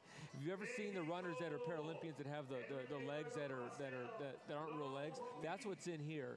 And this shoe is purported to actually project you forward a little bit. At a minimum, it takes some of the stress off of you, especially in a marathon, between the 15th mile and say the end of the race. But it does make it easier. You look at Bridget Koski, who last year set the USA All-Comers record here at 65.50. In 2017, she ran a 2:20 marathon. In 2018, she ran a 2:18 marathon. In 2019, she ran a 2:14 marathon. She beat her 2017 self by 1.5 miles almost. You don't get better like that. You don't drop those times off. She beat the old marathon time by a minute. In the women's 15K, I think it's one of the best examples. The girl set the road record. Her last 10K, the 15K, was faster than the track world record. That has to do, I believe that has to do with the shoes. This shoe, yes, the shoes help. So, Mev, what do you think about people being able to race in shoes like these as opposed to traditional tennis shoes? And I'm pretty sure it has a fair amount of advantage. You know, when you see lined up to the starting line, you want to be able to say, I worked hard, and even if somebody worked harder than me, they deserve to beat me, they deserve to win. That's how I used it in the past for me. If anybody turned them harder than me and beat me, you know what, congratulations. But this is definitely a fair advantage. And, you know, for Skechers, you know, this doesn't have the carbon fiber, but for me, it was like the third degree burn that you get because of the support you didn't have, and now to have the carbon fiber is, you know, it's... But how do you put the genie back in the bottle? Right. Yeah, as technology develops, I mean, all shoe manufacturers are going to go to it at one point. They're going to go for that, and then, you know, that's the cushion. It's going to take a little bit of time now, you know, but with the trials been like 6 weeks away from, and the other shoes have not started yet, but, you know, you see it with the average runners. People tell me, I was in like 249 shape, and I'm running 245. You know, there's a big time going on, but, you know, it is what it is. I mean, you know, technology is important. People wear a watch, and people use that. Before we used to estimate how many miles we're going to go. We're going to go 10 miles estimate, but now with the GPS, you can say, no, I ran 10 miles exactly, and then 40 in the afternoon, things like that. But with the shoes now, some of them are using that, not even sponsored. So, you know, it's I mean, I held them before, but I never endorsed them. I'm completely happy with my Skechers. Skechers 100%. Yeah, no, I mean, and I've run on your Skechers before. They're fantastic shoes. But Gina raises a great question. How do you put the genie back in the bottle, John? And is there some kind of effort that's being made to take that out of the race? Yes. Right now, the stories are coming out of England that prior to the London Marathon, these will be outlawed because there's a rule that says it has to really be easily available to everybody. And these are $250 in this country, and they're almost $400 over in England. So they're not easily accessible to everybody. It also, I've heard different arguments. One side is like, of course you can regulate it. NASCAR regulates, bikes regulate to make it fair across the board. The flip side is, does it compare more to the pole vault? Whereas back in the 60s, people went from steel poles to fiberglass, and it's just technology change. So I see the debate on both sides. Yeah. I do think they are going to take these out, and you won't see that colorful starting line like we had today. Yeah, today we could definitely see a dominance of the neon shoes. The neon colored shoes at the starting line. And the measurement is the amount of carbon fiber. If it's going from the front to the back, and then, or if you can have some stiffness and 1 millimeters for a little bit partial of it, it's possible. But to be able to have the whole thing, I think they should make them run the race in one of these and one of these, and let's see how they do. Okay. No, but I was going to ask, though, don't you think a company like yours will try and do their version of something like this? Oh, absolutely. But I mean, I think it's been ahead of the game, and it's just probably had to use, and the development of goes on with the improvement. This is the Go Ride 8, then you have this, and then you have the next person, and then you have the next, and it's always somebody's ahead of the game. Yeah. One of the concerns has to be that we price people out of doing this. Sure. That the idea that the basic level shoe to be involved is $200, $300, $400. Now you've limited your number of people that can actually take part, and one of the beauties of this sport is it's so cheap. Yeah, the shoes might be $90 to $120, but at some point we're going to cross the threshold where they're just too expensive. I guess you could price people out of the market, though, at $90 or $100 as well. That's true, too. Yeah. All right, we have David Nuno, who's in the Galleria area this morning, South Post Oak and San Felipe, and let's go to him. David, good morning. Hey, good morning, Tom. Mile 15, we were at the start line, and we made our way out here, and we're hanging out with our friends from the Star of Hope. Scott Arthur's going to join us here, and Scott, the Star of Hope has benefited so much from the Houston Marathon over the years, Chevron Houston Marathon. Talk a little bit about what it means, especially when these athletes are taking off their clothes as they're getting ready to roll. Yeah, we have a number of men and women who are running today for Star of Hope, and all the thousands of runners, as they continue to run, they start to shed their clothes because it gets warmer and warmer. And it's a win-win because the race officials at the end of the race actually collect them and give them to Star of Hope to help the homeless. Got a big contingency here with you, too. What, St. Agnes is here helping you guys out. Tell me who's all with you. St. Agnes and Bel Air, and just a whole bunch of people who saw the Star of Hope sign and said, we know you have runners, we're here to support you. And I understand you have Mark with us as well, who's running how many of these? Mark is a legacy runner. He's run 44 marathons, 24 Houston marathons. Mark, I got to ask you, man, what keeps you coming back here every year? Well, actually, I retired from running marathons because I really got too old to run them, but I just really enjoy the experience. It's a very challenging thing to do, and I just enjoy it. So. And did I hear that right? 24 times here? I run Houston 24 times, yeah. What makes it such a great course? Well, it's flat, for one thing, and usually they have cool weather for it most of the time, like today. It's a good day to run it, so it's a very, very excellent course. Runners come from all over to run it because it is a good course. All right, thank you so much, Mark, and thank you, Scott. I love what Star of Hope does for our community. We're having a blast here at Mile 15. We're going to be checking in with all the athletes running out here, obviously, and tracking everyone's progress. Back to you, Tom and Gina. Okay. So Lindy Elmore having a race right now. I like in the women's races, she's leading those guys. Yeah. Well, she's looking good. She is looking good. We want to go now out to Pooja Lodia, who I believe is at the split there on the course for us at Mandela. Listen at Pooja. That is true. We are at the split. This is really the moment of truth type place because this is where people can turn right if they are going to be completing a full marathon. They go straight if they're doing the half marathon. I have to tell you this morning, I've really only seen one person who kind of stood over here stretching saying, I still haven't decided which one I'm going to do. But again, a whole lot of excitement here. Real quickly, though, we got to talk to this officer because he's been talking to us a lot about this. You are dying to be out there with your running shoes shoes. I wish I was out there right What now. is going through the minds of all of these runners? Because I know you have done many, many marathons in your life. Right now, they're at a very happy point. In about 10 miles, they'll be wishing they weren't out here. This is a really good place. Everybody still has a lot of adrenaline working, and this is the place you want to be. Oh, we're seeing a whole lot of smiles, and I know you wish you could be out here. Thank you so much, sir, for being out here.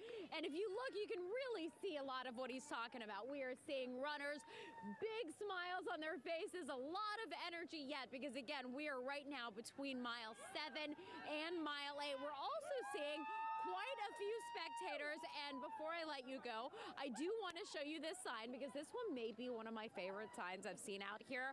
Read your sign to us, ma'am. Pretend you're Sammy chasing squirrels. I take it this is the one and only. It is. Sammy? This is Sammy, and that's her favorite pastime. She could be exhausted, but when she sees a squirrel, she finds that energy and she goes after it. Hey, we can all relate, and hey, we could all use a little bit of that squirrel energy, so thank you so much. Good luck to all of these runners. Let's send it back to you. Yeah, see, that's going to be me the next time I run, because I was just talking to Meb, and I said every time I see a marathon, I get inspired to do another one. I haven't done one in years. You don't compete competitively anymore, right? So do you want to do another marathon, or are you done? You know, I've been very fortunate enough to do 2 marathons after I retired for charity. So I ran for the Martha Richard Foundation in Boston, and I ran for Team for Kids for New York. And I still like to do active pacing people, whether they want to break 3 hours or they want to run 3.5 and things like that. And I would love to run one more for the Med Foundation as well. Why don't you pace me in the Rome Marathon? How would that be? Rome Marathon. Rome Marathon. I haven't done Rome yet, so it might be something. Okay. Just bringing that up. John, how are we looking in the men's marathon and the women's? The men's marathon, they're getting to the hilly part of our course. Hilly, I guess, for Houston isn't much. But they're still, if this doesn't set them back too much, they could run under 2:07. They'll be right on the pace to set the record. Escala Maracay is just dominating right now. She's holding, faded a little bit from that 2:20 pace. She's still projected to go 2:21. Wow. So she's really cranking along. She's come through mile 18, so she's on the 19th mile right now. And finally, she's got some help. For a while, she's been leading the guys around her.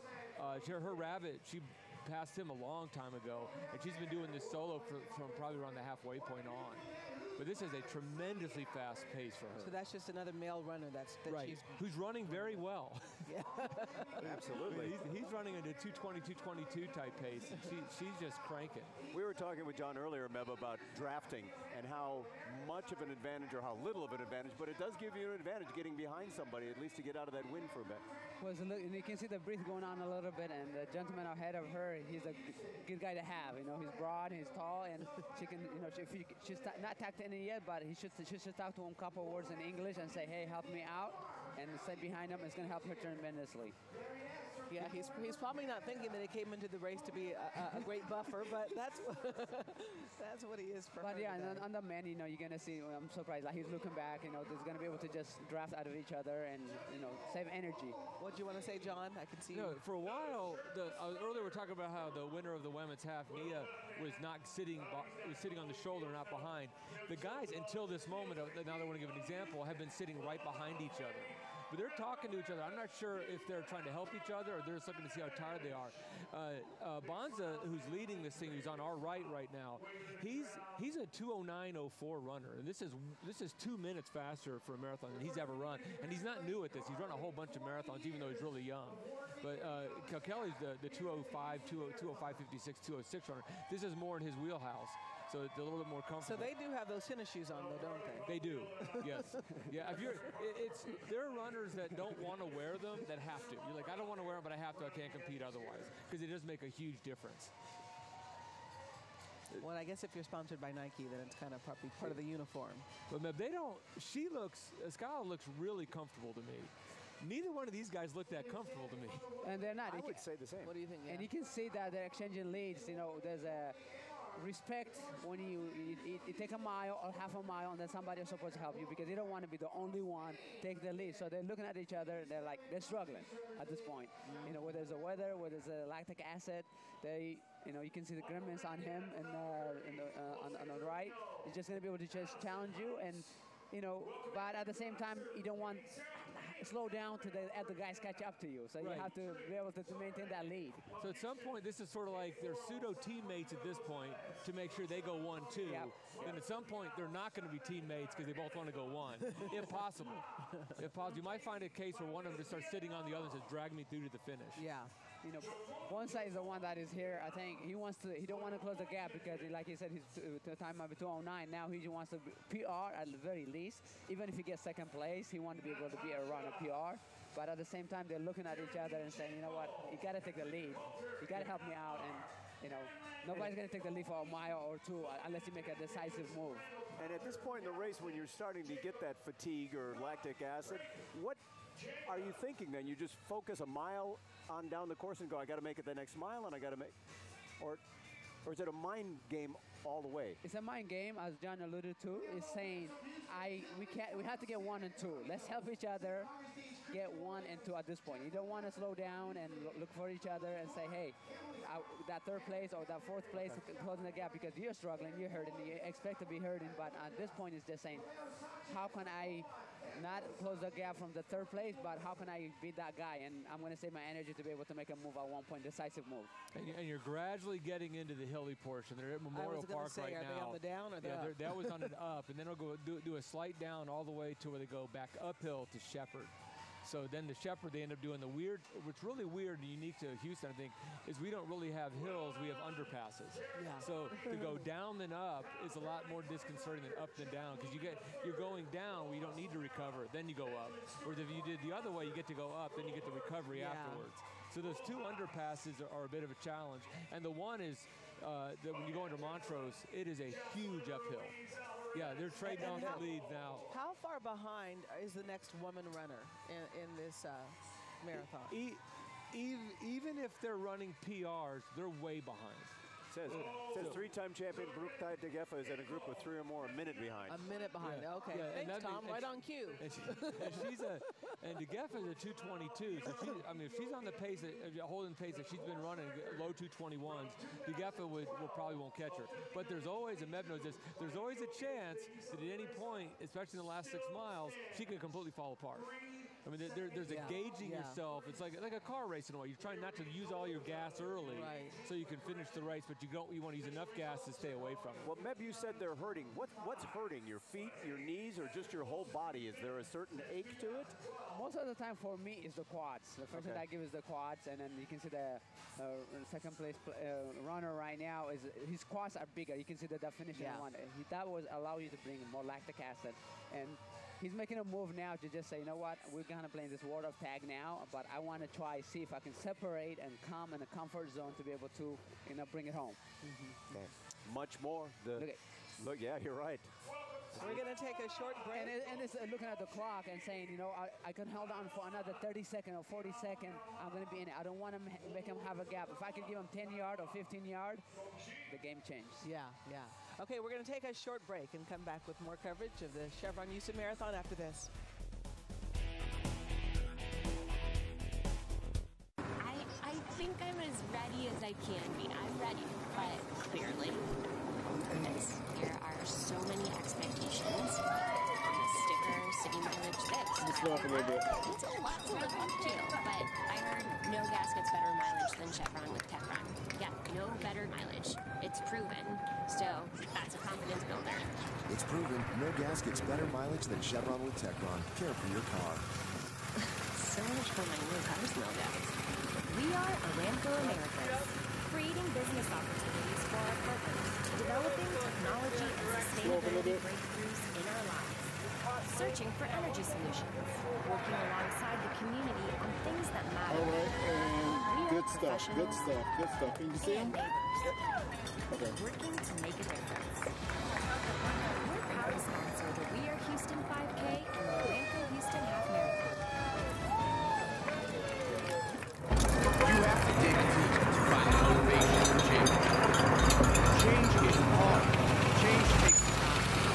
Change demands. What you got is good. When activated technology was developed to motivate you to go that extra mile. You hustle hard to visibly show your work so you can go.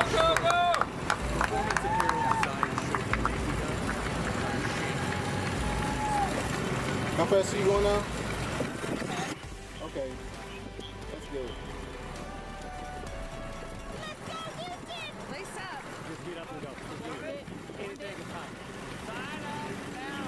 Sign up. 2021 Chevron Houston Marathon registration opens today at 4 p.m. You know what? It starts with 1 mile. Register now to secure the lowest available price. Visit ChevronHoustonMarathon.com.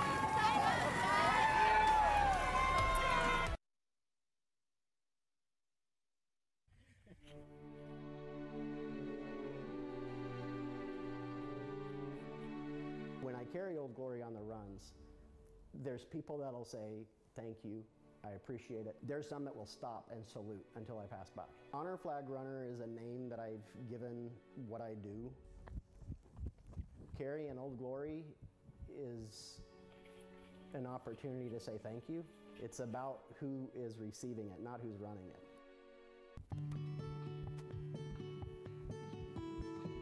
So my father was in the United States Air Force for 20 years. Later I followed in his footsteps and enlisted in the Air Force myself. I don't know that he was ever honored for his service. The running thing was never an interest, but I did want to lose some weight. My brother had come down to Houston and we all did a 10K together. It was my dad, my brother, my sister, and I. The next week there was another half marathon. Initially, my dad was planning to participate in this half marathon with my sister and I, but he had back surgery. And he was ordered not to try any physical activity. So our deal was that we will carry the flag and present it to you after the race. I don't know if I've ever saluted my dad before. That was meaningful. And he still has that flag. Later I would run for my grandfather, who's passed away. He served in World War II.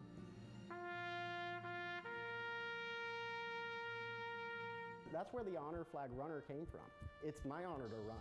I believe the count is approximately 60 flags have been issued. In some cases I might present the flag at the finish line. The most memorable event was a 72-hour run here in Cat Spring, Texas. For each 24-hour period, it was a different flag for a different Gold Star mom that I've met personally. Today we're honoring Master Sergeant Skip Ramsey.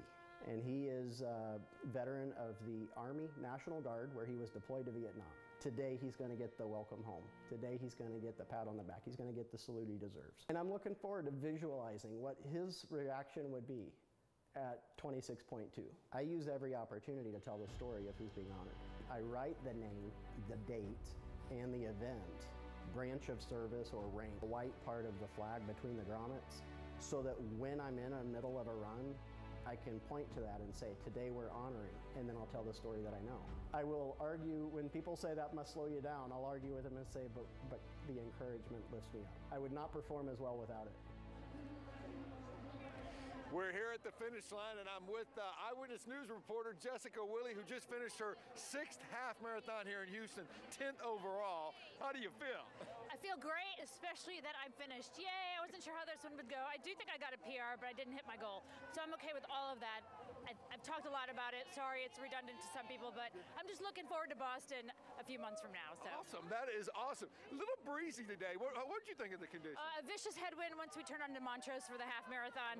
I haven't looked at the full course. I don't know where they're going to get it, but vicious headwind on Montrose, and then also when you turn on Allen Parkway, there are a lot of crosswind through the trees, through the buildings. It was tough, but the weather, the temperature, of course, was amazing. And what was the crowd like? Always great. Always great. Houston has the best supporters, almost the entire way for sure for the half. For the full, also a lot of supporters out there, and it really helps when you're struggling, especially when people start calling out your name. I mean, it helps tremendously. You still have a bundle of energy, so. So I should go run some more? Go run another one? No, thank you. I think I'll pass today. All right, go get some rest. Pizza. There you go. I love it. Go get them, Jessica. Thank you, guys. Pizza. Jessica looks great. Good for her. Congratulations. Congratulations. Yeah. She's running Boston, if you didn't hear her, in April, so this is like a warm-up for her. But pizza and beer, that's the best post-race dinner, right? Perfect. She talked about how windy it was in Allen Parkway. Yeah. That's what they're coming to the end of here. I find interesting, though, is how far off the curb they are. They're actually adding distance to the race when they went around that long curve. There they finally got it when they made the sharp turn. But that's a sign of fatigue. You're not thinking. They're not You're thinking. just not they're thinking. seeing that lane line, and they're following the lane line like they're a car versus cutting the tangent a little bit. But they've been on 206, 207 pace, and the last couple miles have been 503, 506, which is they need to be running still in the 450s, high 440s to get a fast pace. So they're in that tough part right now. They're crossing the Shepherd Bridge, so they're about to make a left, and then they're going to go where our version of real hills. They're about to hit them. Well, they're hitting the hills and the wind all at the same time, as well as the fatigue. So yeah, so this could be. It'll be interesting to see if they hold this 5:05, 5:03 type pace, if they can pick it up at all. When the course record was set, he ran the last 10K like in 29:10, which is 4:40 pace. So I don't think they're going to do that today. That was like the biggest shocker that day. So they're sitting on each other again, trying to get to the end. From our shot here, you can't see anybody else in sight with them. No, they're way behind. And then the whole flip side, I mean, she's in Memorial Park now, so she hasn't gotten to the hills or the wind yet, so we'll see how she holds on. But she's been running in the 5:20s almost, 5 teens early on. Her last mile report was 5:27. I mean, she's still cranking along really, really good. Well, this is a great race here, and hopefully we will beat the record, which is 2:06.50 in the men's and 2:14.04 in the women's. No. 2:24. I'm sorry. That would be a fast race, wouldn't it? That's the world record. Yeah, is 2:14. that's it. Yeah, 2:23.14 is the record for the women, and it sounds like from the feedback we've gotten, not only is she on pace to break that record, it sounds like De Geffa and maybe some others are on that pace to break that record. But again, I think it all changes when you hit that wind in the hills. Well, as she's going through Memorial Park, we're reminded that the Houston Marathon Foundation supports running as part of the development of a healthy lifestyle. Take a look. Good job. That's it. Good job. With every lap around the track, these students at Sharpstown High are learning the power of perseverance. You know, we get a lot of feedback from the teachers saying that this after-school running program is doing wonders for their kids. Good job, Bernie. These young runners are part of the Houston Marathon Foundation's We Run Houston program. Many of our students have come from pretty rough backgrounds. They've had difficulty getting to where they are, and this is great for them. It builds up their confidence, and it helps them realize that there is a place for them here. Keep working. Through the 4-month program, students train for the We Run Houston 5K or the Aramco Houston Half Marathon. Running means a lot to me, putting me in shape. I've got 2 kids that this is going to be their 4th half marathon. And when they first started, they were like, man, am I going to finish? It's a good workout. Now they're thinking, am I going to beat last year's time? The program also gives Sharpstown students the resources they need to suit up and run, like athletic gear. We're here today to distribute shoes that were donated by Brooks. We're so happy to partner with Sharpstown High School and have these kids train and learn the joys of running. All part of an effort to help these young runners learn to keep pushing forward. I like to encourage my teammates as well, so I won't give up, they won't give up. I'd like to say to the Houston Marathon Foundation, thank you. It is good for our kids, and ultimately, it's good for Houston. Coverage of the Chevron Houston Marathon is sponsored by the Houston Marathon Committee. Registration for the 2021 race opens today at 4 p.m.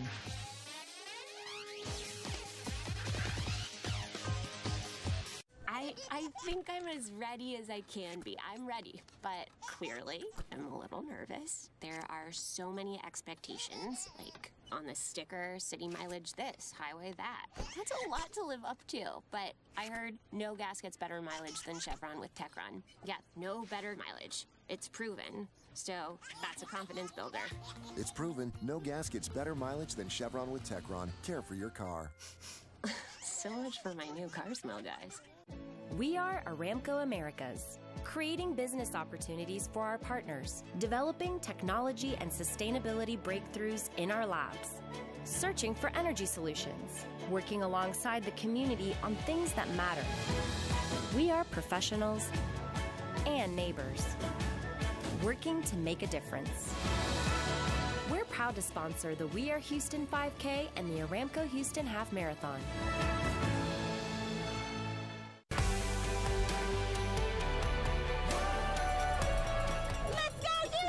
Lace up. Just get up and go. Just do it. Anything is possible. Sign up now. Sign up now. 2021 Chevron Houston Marathon registration opens today at 4 p.m. You know what? It starts with 1 mile. Put one foot in front of the other. Register now to secure the lowest available price. Visit ChevronHoustonMarathon.com. Sign up, guys. You have to dig deep to find the motivation to change. Change is hard. Change takes time. Change demands sacrifice. ViewSport's sweat-activated technology was developed to motivate you to go that extra mile, to hustle harder, to visibly show your worth so you can push further. Performance apparel designed to show the making of a champion. ViewSport. Motivation revealed.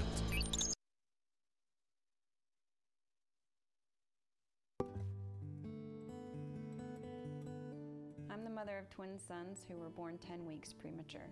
I'm running for Texas Children's Hospital in honor of my sons and for all the children at Texas Children's Hospital. I went in for my checkup at Texas Children's Hospital, the Women's Pavilion, and they told me during the checkup that I was already in labor. That was at 29 weeks. It was a complete shock. They tried to stop the labor and it lasted about 5 days before the babies decided they were coming.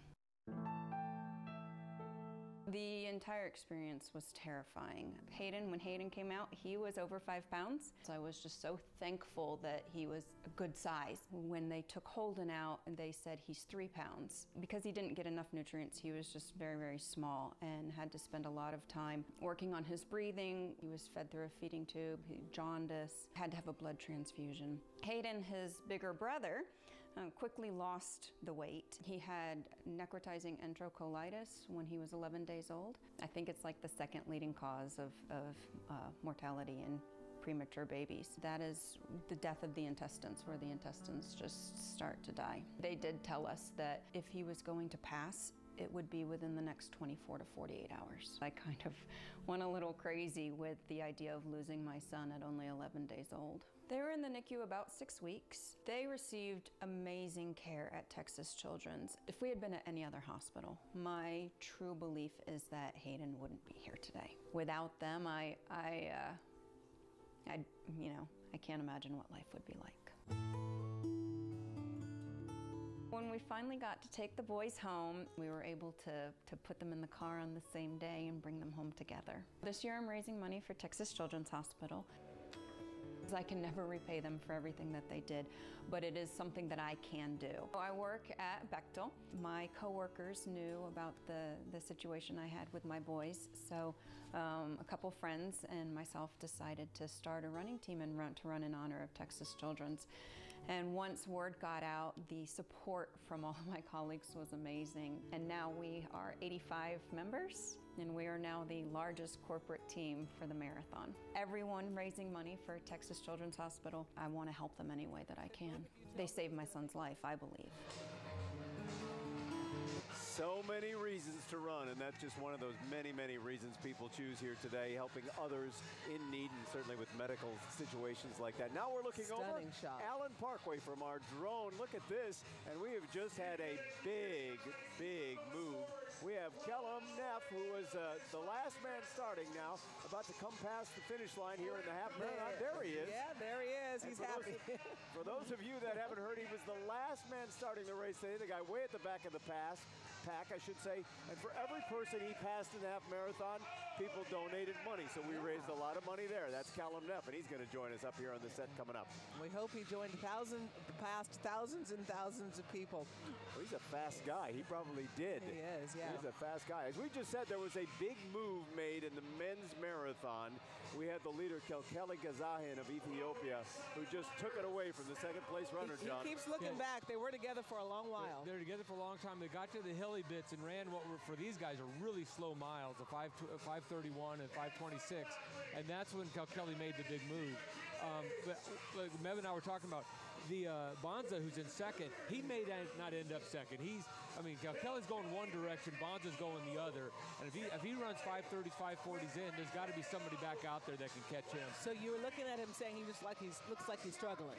Yeah, when we looked at him earlier, Bonza's face looked a lot less comfortable. Neither one looked great, but Bonza looked a little bit less great, if you will. Now on the women's side, she looks like $1 million. Yeah. She's just incredible. She just threw it on the 22nd mile. She ran 5:32. We don't have her up on the main screen right now. Oh, okay. Yeah, but the women's side, she is doing a phenomenal job. she's been running most of this alone. She's had a little bit of help from the regular excellent runners, 220, 222 guys, and she's leaving them behind. This pace is this is going to be one of the great runs. I mean, it's going to be maybe the best record set here. It's better than the 206 even. That's phenomenal. We started the day with the idea of breaking 4 records. I want to point out, they're all 4 great records. They're not easy to break. I mean, and you can see how great a day it is by the depth of the field, especially in that half marathon, how great everyone was able to run, but they couldn't get under that 59.22 because it is so good. So was that official? We found out Jamel Yemmer did not break. Oh, I don't know the official. I'm sorry. I don't know that. We do know, though, that the father and son from UK were trying to set a record, and they were able to. They did it by over 5 minutes, I think. they crushed it. It was amazing. Yes. I mean, I thought the 62.57 by Andrew, by Matt, the younger one, is pretty impressive. 71.10 by the 55-year-old father. I can't even. I don't know. Here's for the 50-year-old. Yeah, that's yeah. That's an amazing run, amazing record to set. Yeah. So that's the world record for a father and son running together in a half marathon. Right. That's right. Awesome. Wow. Who comes up with those records, though? I don't know. It's like a baseball statistic, isn't it? And Bob now has Callum Neff. Bob? Yeah, Cal Neff is with us. Last runner starting. Cal, how many people did you pass? My goal was 10,000. I think I got pretty close to that today. That is awesome. A lot of people. Tell us again what you were running for. Yeah, so today I was selected by the Houston Marathon Foundation as a local elite to represent the foundation and put up pledges for every person I passed. So I started dead last, let everybody go. It was great cheering everybody on at the start line. It was strange for me because I'm normally right at the front, but it was great cheering everybody on. And then I started last and weaved and bobbed my way through. I bet people were cheering for you too as you came through. Yeah, it was a really good build-up, so I had lots of support out there. They knew that it was for a good cause when I passed them, fortunately. Awesome stuff. Hey, congratulations. Yeah, thank good you so stuff much. Today, man. Tom, Gina. Hey, Bob, he's going to join us on the finish line, 10:35 tonight. That is our wrap-up show, and we're going to show you your friends and relatives and neighbors and all the elites. So Callum Neff will be there as well tonight. I hope you'll join me tonight after our news at 10:35 for the finish line, and John will be there as well. You can see how excited he was. We have kind of now narrowed it down to, and then they were 2. Yeah, there were 2. In front. And the big difference is, I mean, he pulled away, Kelly pulled away from Bonza running another 5:26 mile. So it's like, it's more, not even one went forward, one maintained, the other one really kind of died. But at the same time, you got on the women's side, she's not showing any signs of fatigue. She's still running in the 5:20s, low 5:30s, which is super fast. I mean, it's an incredible time. So where the wind and the hills seem to affect the guys, nothing seems to affect her. Okay, but is she in the hills? Is she yes, in the hills? yes. Okay.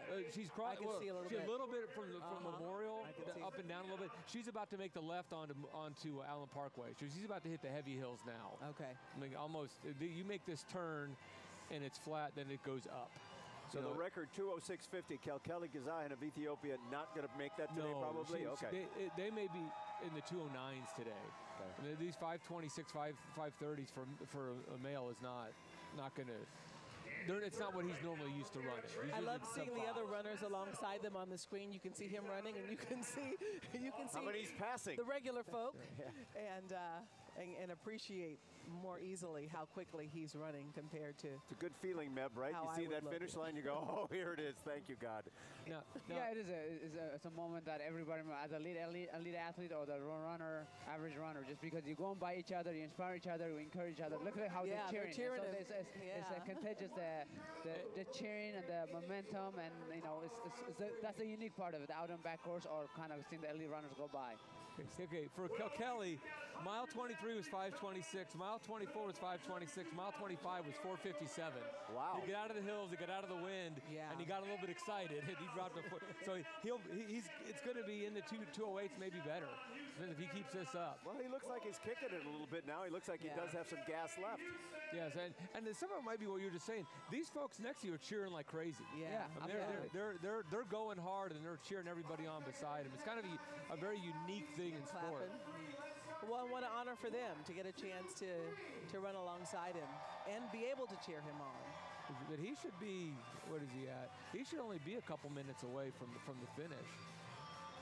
Well, there you see it. Great shot on the ground there as he approaches the finish line. Again, the record here in the course, 206.50, and we're now at, 206.30. And then there's always one who comes into the wrong lane. There he got back over.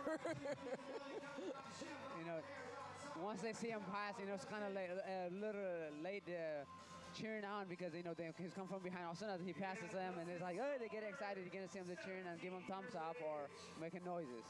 Okay, and is that still the number 2 finisher? Is that who was racing him before? Can you see, John? It looks like it's Bonza as well. Still back there. But as you know, the camera is tricky. It makes it look a lot closer than it really is. Yeah. All right, this is our leader right now, and we expect the man who's going to win this race in just about another minute or so, Kelkeli Kazahin of Ethiopia. And you can see the others catching Bonza barely in the back, and some other runners coming on the screen. Right. Yeah. He's going through his mind now. This is for what kind of a prize, as well as family honor. $45,000. That's what's going through his mind. Here comes my check. I would hope I'd be running for that. Honor. And family honor. That's true. That's true. That's true. Bragging rights. No, he's running good. There goes the 400 meters to left. So he's at the 26-mile mark, right? The banner right there. So he has 400 meters left. So does it get easier right now? It does because the crowd next to you. Because the cheering on, the supporting you. Now he knows exactly that the runner-up is clear away from him. It's a celebration. You'll see him give him another 30 seconds if we start doing this. Yeah. Yeah. So. And we're getting a little spoiled over recent years about how people run 201s and unofficially under 2. 208, which I think he's going to finish within the next minute, I believe. 208, 209 is a great marathon time. As an example, Meb, what's your PR in the marathon? 208.37. Which one? 208.37 in Boston. Yeah. And he's one of the best marathoners of all time, especially when you look at his Olympic medals. I mean, that's the idea of where he's done. That's how good this is.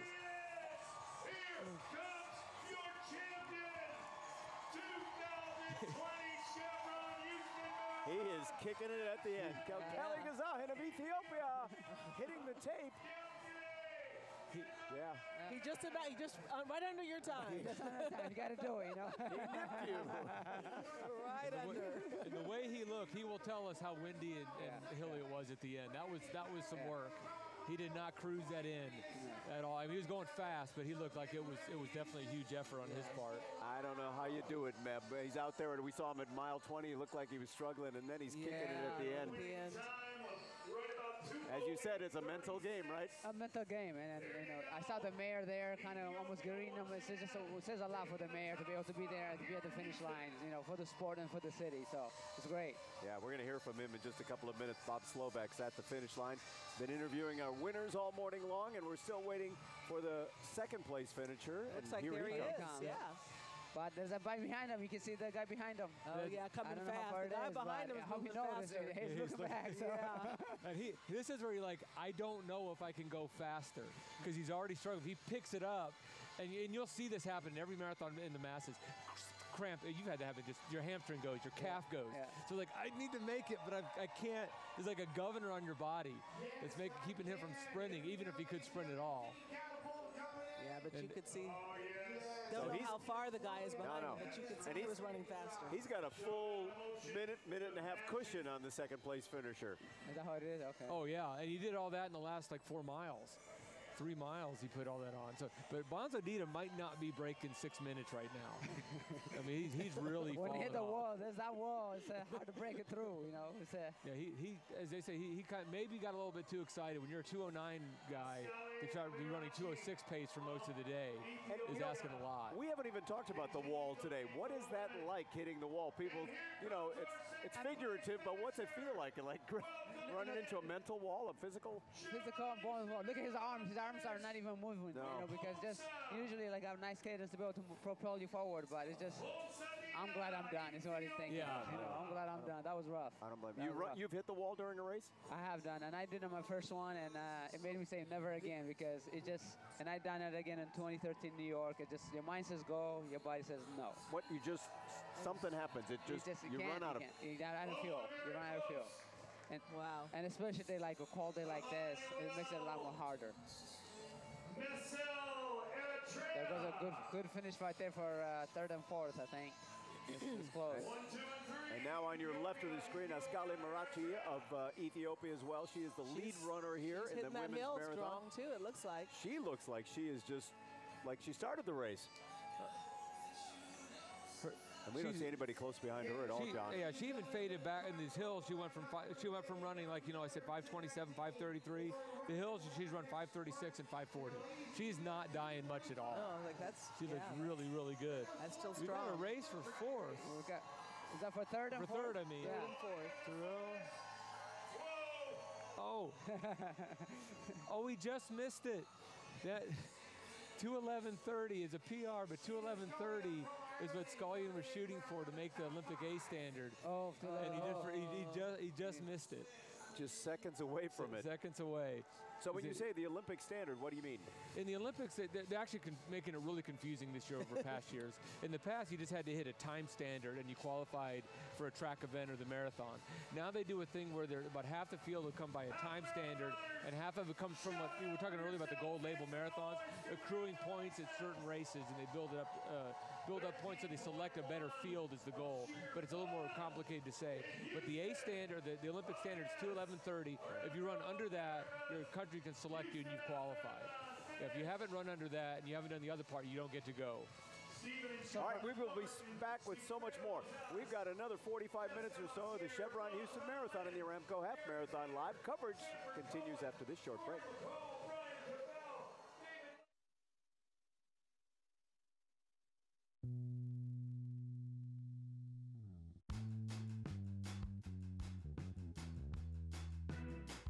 I adore running. Always have, always will. I've done 20 Houston marathons, and I run 75 marathons overall. This medal is definitely going to mean a little more to me because I have the backing of Houston behind me, and particularly the marathon committee for trusting me to do something for them that they would love. I think I thought Houston was not attainable. When they called me, immediately, images pop in my head. So the painting that I did is called You're Almost There. I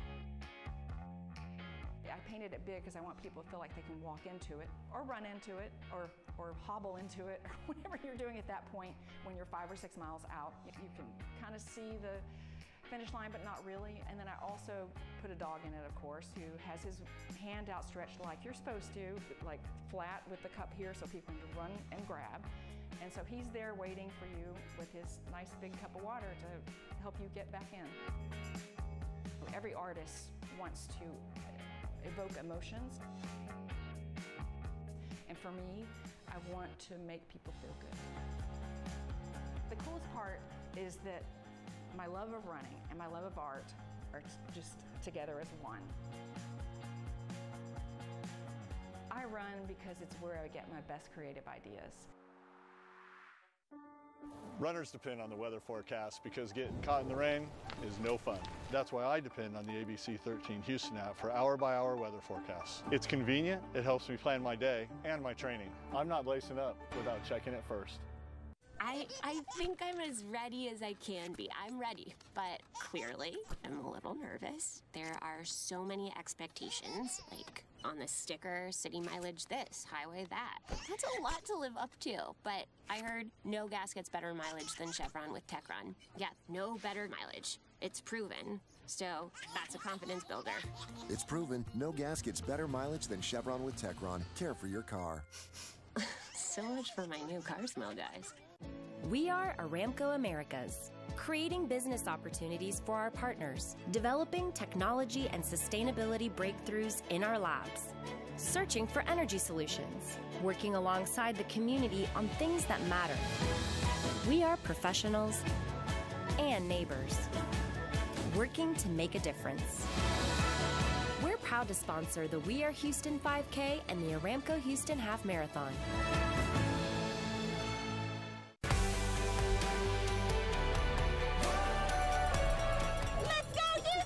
Lace up. Just get up and go. Just do it. Anything is possible. Sign up now. Sign up now. 2021 Chevron Houston Marathon registration opens today at 4 p.m. You know what? It starts with 1 mile. Put one foot in front of the other. Register now to secure the lowest available price. Visit ChevronHoustonMarathon.com. Sign up, guys.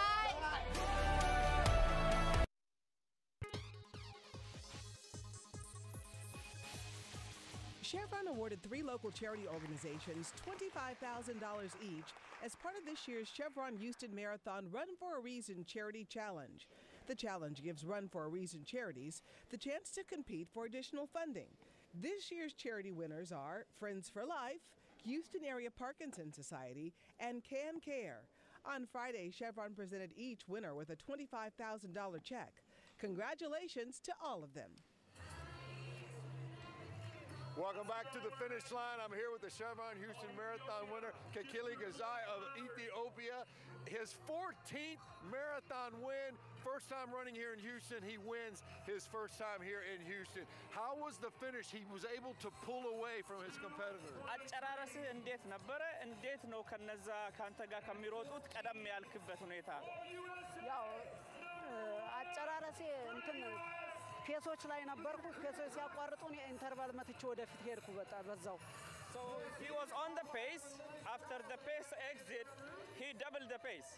And then that's how he finished it. Double the pace? Double the pace. Wow. Obviously he enjoyed running here in Houston. What was the crowd like for him? እና ህዝቡ ድጋፉ እንዴት ነበረ? እዚህ መሮጥ እንዴት ደስ አለህ?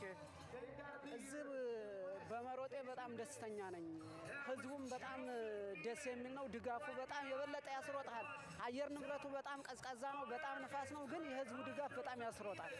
He said that the cheering, the support is really, it energizes, it helps. And then the air was really cold, but the cheer was great, he said.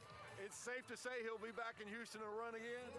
ወደዚህ ለመመለስ ሐሳብ አለ ወይ እንበል ወይ ትመለሳለህ ብለን እንጠብቅ ወይ? He say his pressure to come back. He want to run if he get chance. He want to. Awesome. He wins $45,000 and one really sweet Stetson hat. The folks from Chevron. On behalf of Chevron people, congratulations on your win. I'm so excited and I thank you so much for the prize. First cowboy hat? የመጀመሪያ የካውቦይ ኮፍያ ነው የምንሰጠው። የመጀመሪያ ነው አይደለም እንዴ ይላል? Yes, it's the first one. Go ahead. Say thankfully. Go ahead and put it on. Congratulations. Say thank you. You have to put it on. There you have it. Your Chevron Houston Marathon winner. We always love the money shot with the cowboy hat on, right? That's true. Welcome, cowboy. Oh, there it is. That was like me the first time I tried the cowboy hat. I turned it around. Back, right? Tommy got it on sideways. All right, on the left, that is our leader in the women's marathon, and she is looking really good, John. Well, she's starting to look a little more like Bonza did, the second place finisher. She just ran a 5:56 mile, which is way off what she's been doing, and she's looking at her watch now. Hopefully, if she can get it together and run it, it's going to have to be under 5:30 to get the course record. And that's a 6-minute marathon mile really throws you off. I mean, it's 30 seconds. Yeah. By a mile. It's a tough day. It's a tougher finish. She doesn't look near as clean as she looked before. The arms are going, Oh, I see. You got the side-to-side motion going on with the arms. And Meb is just demonstrating that here. This is the boxer form right now. Boxer form. You just mentioned it, though, and Kelly Gazahin, the men's winner, just said the same thing you said before. He was energized by that cheering. The people, as he went past, went, go, go, go. That really does that much for you. Oh, absolutely. I think the crowd always energizes you, and it gives you the energy that is needed, especially when you go passing them or they cheer your name, come on, you can do it, or you're almost there. I love getting the crowd. That's the beauty of distance running and marathon, to be able to just be that much far away, within touching distance and screaming names or telling you, good job, you're almost there, you can do it, or sometimes they even give you a gap. You got 30 seconds to help that person, and all that to encourage you. Yeah, the intimacy there of the crowd right there alongside you. And it's really cool that it's not just crowd on the side, that they're in the race. Like, they're cheering you on because they're kind of going in a different way. They're going through a similar thing. Absolutely. So they're amazing to watch someone, especially as good as Meb, go by. It's like, that's incredible, and they get excited about that as well. I hope she can get as excited as Kelly did and finish 30 seconds faster than he's been running, and she's got a pretty good shot at it. And I'm still looking at no one in the shot behind her at all. No, and they still run it pretty well. Even when we're showing outside of Chicago, this is, year after year, one of the best time-wise marathons there is in this country. Boston as well. Boston's a downhill course. Oh my gosh. He had to cross then. He made it a crowd, but he didn't see the athlete. Yeah. That was dangerous. That was dangerous. Very dangerous. Because we know there's a big gap behind her. Look, there's still people coming. Yeah. Well, there's somebody coming. That's a guy. That's a male That's a runner. guy. Okay. Yeah. Yeah, that's a male runner. I'm trying to. So maybe she's thinking at this point, well, let me not let that guy catch me. That finish line cannot come soon enough for her right now. Well, she went out really, really fast. I mean, her first part, there's no question. Both the men's field and this field, they thought today was going to be a record-type day. They got the pacers to do it. The pacers pulled them through at good paces, really went after it. And sometimes if you go out too fast, it makes it, you as an overall pack, you end up struggling a little bit. And that's what you're seeing, I think, from the overall pack. You didn't expect Brooke de Geffe to be that far behind, did you? What is that guy doing? he's giving her guidance where to go. Oh, okay. Got run over. He's started saying, stay to the cone because the wheelchair is coming. So. Gotcha. Okay. You didn't expect the rest of the women to be that far behind, though, did you? Oh, not at all. I thought, well, actually what I thought is de Geffe was the one who'd run 222 if possible. And we're used to seeing de Geffe at the front of the pack. Right, and I figured either Escala, there's only a couple women I thought could even contend with her, Shuko Odo and Escala Mercado. Her PR prior to this is 224.13 from LA back in April of last year. So she's going to, I think no matter what, I think she's going to have a personal best. I think she's going to make this turn in a second. I don't think she's that far away from us at this point. And do we know where in the men's race El Abbasi from Bahrain finished? He was one of the fastest Bahrainian runner ever. I didn't see him come in. It'll be interesting. He ran the half here last year and didn't run great for him. I mean, it's still 62 minutes, but for someone of his caliber, that was a little bit off. He isn't, he's probably Meb's age. No, he's a little bit, he's 35 or 36 years old. He's kind of in that bubble area being at the end of his career, unless you're Meb and you go on 3 or 4 more years after that. But normally that's kind of the end of it. There she is. There she is. Askali of Ethiopia in 223.30, it looked like. That's just off what de Geffe ran last year. So that'll be the 3rd or 4th best time ever run in Houston.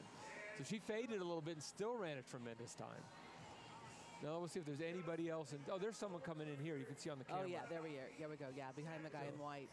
So we see a runner.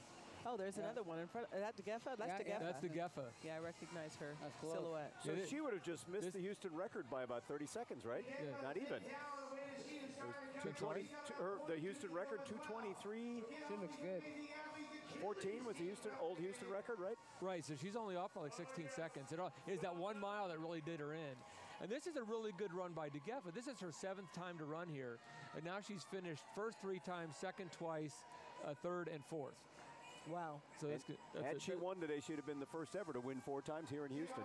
I think she played a little safe. You know, it looked like her form was really good and strong at the end. You know, she didn't break it down. So I think she played a little bit too safe, I think. Yes, because her form looks good. Yeah. This is an outstanding performance, though.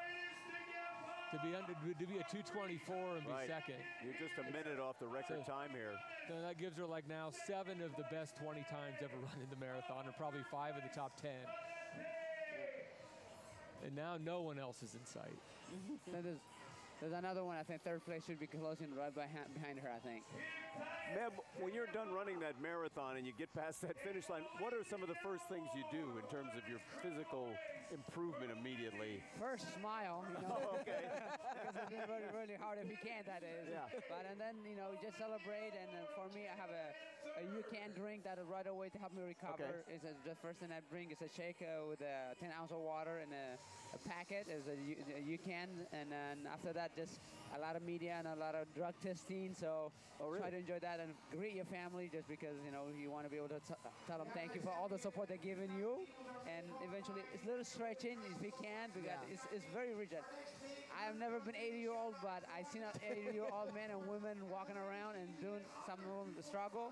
And that's what it is. After the finish line, you're struggling. We have an 83-year-old running today in the marathon. The oldest, 83. That's great. That's amazing. So you keep moving after the race. You don't want those muscles to tighten up. You want to keep moving if you can, but then sometimes, like New York, my last marathon, I just didn't have anything left to collapse. That so was it. they have to carry you out through, but if you can walk around, it's better. Yeah. get hot chocolate or tea or coffee, something really warm into your system. Also. We see some runners come across the finish line and throw up. There's somebody in a suit. Which is just kind of, okay. Come on now. I think the half marathon in a suit. No, he. I hope he won a bet. Looking at us. Yeah, either that or he's with the FBI. Or he got in around the corner and just walked through. That could be. Yeah.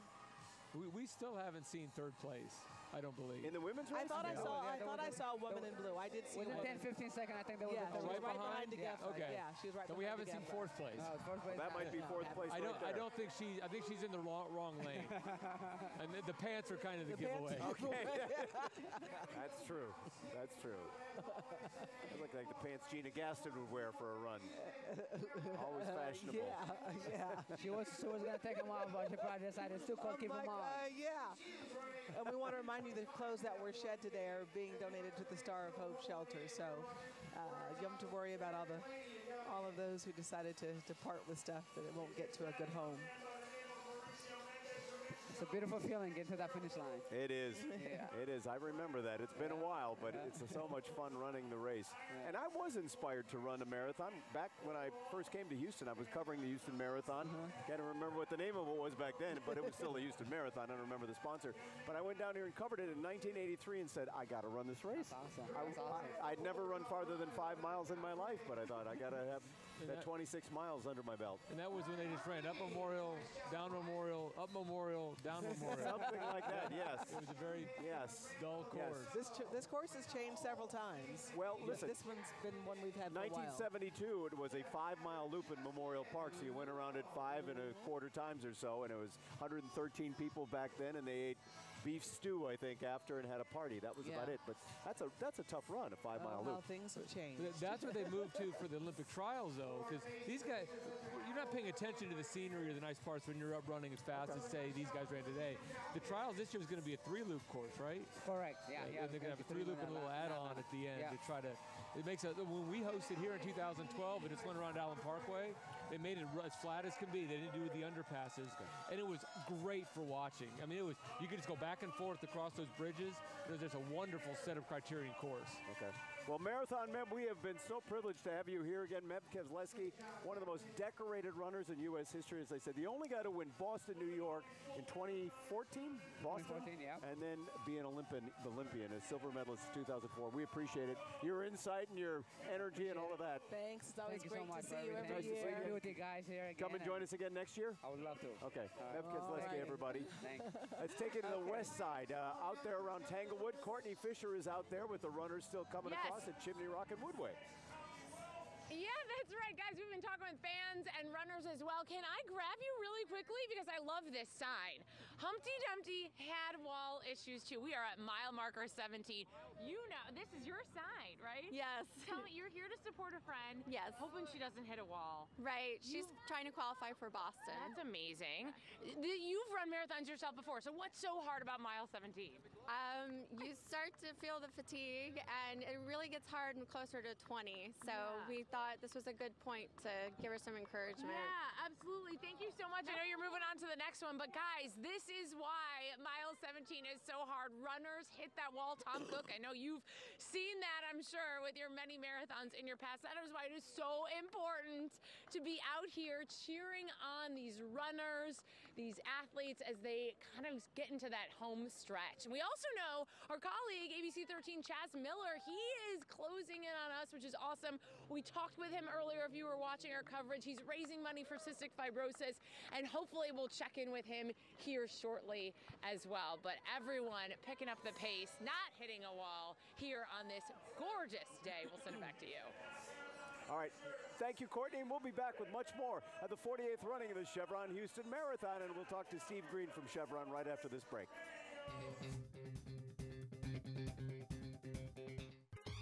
Coverage of the Chevron Houston Marathon is sponsored by the Houston Marathon Committee. Registration for the 2021 race opens today at 4 p.m.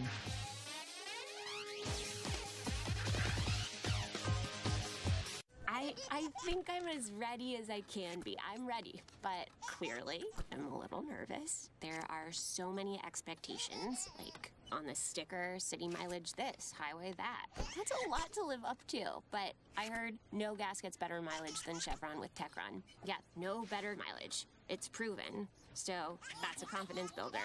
It's proven no gas gets better mileage than Chevron with Techron. Care for your car. So much for my new car smell, guys.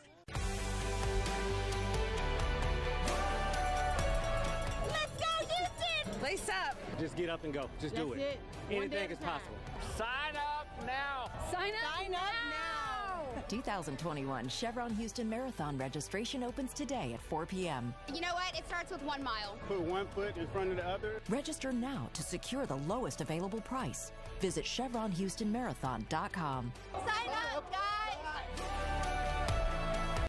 You have to dig deep to find the motivation to change. Change is hard. Change takes time. Change demands sacrifice. ViewSport's sweat-activated technology was developed to motivate you to go that extra mile, to hustle harder, to visibly show your worth so you can push further. Performance apparel designed to show the making of a champion. ViewSport. Motivation revealed. I think I'm as ready as I can be. I'm ready, but clearly I'm a little nervous. There are so many expectations, like on the sticker, city mileage this, highway that. That's a lot to live up to, but I heard no gas gets better mileage than Chevron with Techron. Yeah, no better mileage. It's proven. So that's a confidence builder. It's proven no gas gets better mileage than Chevron with Techron. Care for your car. So much for my new car smell, guys. The Chevron Houston Marathon, Aramco Houston Half Marathon, and We Are Houston 5K has been sponsored by Chevron and Aramco. The Chevron Houston Marathon is an incredible event. Chevron has been the title sponsor for 15 years. It's an important economic driver for the city, and we have runners from all over the world. And we have thousands of volunteers. We have about 8,000 employees in the Houston area, and I can tell you that they care deeply about this city. They contribute thousands of volunteer hours to more than 100 nonprofit organizations that address the building blocks of strong communities, things like basic human needs, education, and economic development. We have a campaign every fall. It's called Chevron Humankind. Our employees support the community by volunteering. With organizations like the Houston Food Bank, Trees for Houston, and Dress for Success. Through the 2018 Humankind campaign, Chevron employees volunteered more than 15,000 hours. In all of 2018, our employees contributed more than 40,000 volunteer hours, benefiting nearly 600 local charities. Between 2015 and 2018, Chevron invested over $37 million with local Houston nonprofits focused on health, education, and economic development. We believe that volunteering our own human energy demonstrates the commitment of our workforce to the community in which we live and work. Chevron's employees gladly devote their time and talents to make a difference, enabling a brighter future for Houston. Chevron is proud to be part of our community's can-do spirit. And along with that community spirit feeling that a lot of people are out experiencing today, we also have people that are trying to qualify for the Olympics and have done so. Adriana Portilla-Nelson is going to run under the 207A standard to make the Olympic trials for the U.S. We had a whole bunch of women and a whole bunch of guys make it under the half marathon standard, which was 73 for the women and 64 for the guys. And I didn't see the numbers, but it's literally going to be dozens. There she is. We're just showing her there. Today, the last day to qualify for her, right? She's a UTEP graduate. I remember watching her run years ago for them. It was outstanding on the track, and just converted it over to the marathon for today. She's not a youngster. I think she's 38, 39 years old. That's a youngster. Youngster. Compared to us, yes. Yes. Let's hear from the women's winner. She's with Bob Slovak. Bob. All right, thank you, Tom. We're here with Ethiopia's Askali Marachi. She wins the Chevron Houston Marathon. First time running here in Houston, her third overall win, marathon win. How was the race? First of all, I want to ask you, she pulled away from the pack. What was that like? ከሌሎቹ ልጆች በሙሉ ርቀሽ ሄደሽ ነበር። እንዴት ነው የሆነው እንደዛ? በጠዋቱ ነው የሄድኩት እኔ ብቻዬን አልጠበቅኳቸው። ያው She said, I started early. I didn't wait for anybody. I went ahead early. Got ahead early and really ran her race, ran a personal best. How did that feel for her? የራስሽ እንዴት ነው የተሰማሽ አንቺ? በራስሽ ሩጫው እንዴት ነው የተሰማሽ? ሩጫው በጣም ደስ ብሎኛል። ኮርሱንም ወድጄዋለሁ። ትንሽ ካፍ ማራቶን በኋላ ነው ትንሽ ነፋሱ ያው አላስኬዳለኝ እንጂ የራስ ሰዓት ተሻሽያለሁ ሪካርድ ባልሰብሩት። Yeah, she said I improved my record, my personal record. The race was good. I'm happy about it. But the wind was too hard on me. The wind was a little bit breezy. How about the fans? The fans here in Houston are always tremendous. What does she think about the fans? ስለዚህ ቆመው ስለሚያስተጋቡት ዋና ሰዎች ስላንቺ ስለሚጮሁት ምን ይሰማሻል? በጣም ደስ ብሎኛል። I'm very happy about it. Her smile says it all. Let's bring in the folks from Chevron with the presentation. I want to congratulate you on behalf of our 45,000 Chevron employees worldwide on a great victory. Congratulations. You're winning Cowboy Hat. ሰራተኞች በሙሉ በ45ቱ እንኳን ደስ አለሽ እልሻለሁ። በጣም አመሰግናለሁ። Thank you very much. You have to put it on. And there you have it. Your women's marathon winner. Congratulations. That's such a great shot. Congratulations to her. Now here's the man who hands out the checks. Steve Green is with us. He's the president of Chevron North America Exploration Production. By the way, welcome back home. You've been away from Houston for a while, but you said you're glad to be back. We are terrific. We are thrilled to be back.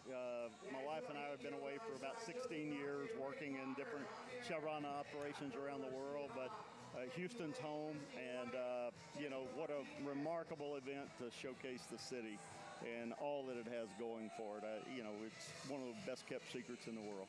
I was going to say, why does Chevron keep sponsoring this event? What does it mean to your Well, you know, the Houston Marathon for more than 40 years has benefited the communities, nonprofit partners in the communities, and this is our 15th year of sponsoring it. It's a chance for us to involve our employees. We have more than 300 employees volunteering today in all aspects of race preparation and conducting the race. We have over 300 Chevron runners in the different events and whatever, including one also attempting to qualify for the Olympic trials as wonderful. well. One of our California employees. Okay. And so it is almost at any level you want to get involved, it is an opportunity to get involved. And that's one of our core values as a company. We believe there's a strong link between healthy business environments and healthy communities. And we've seen that here in Houston and anywhere around the world we work. So we are very, very proud to partner with our nonprofits, the city of Houston, our media partners, everyone who pitches in to make this a terrific showcase event for the city. And at many of your facilities, you have health clubs and wellness programs and all of that in place for your employees. We do. Obviously, one of the values we promote is a healthy workforce, healthy citizens, healthy communities. Here in Houston, we have a fabulous health facility in our downtown tower, but almost every facility around the world either has on-premises facilities or we have arrangements with third-party providers because keeping our employees healthy is vital to our business success. Yeah, and the oil business and international business, obviously, and this is really an international event. It really is. My staff told me every state in the union is represented. More than 52 countries represented. Over 33,000 runners, 7,000 volunteers. It is an international event, and what a beautiful day to showcase the city. It is. And you said you're not a runner, but does this inspire you to be one? Well, I tell you, I couldn't be more impressed with the dedication of all the athletes that participated in any of the events.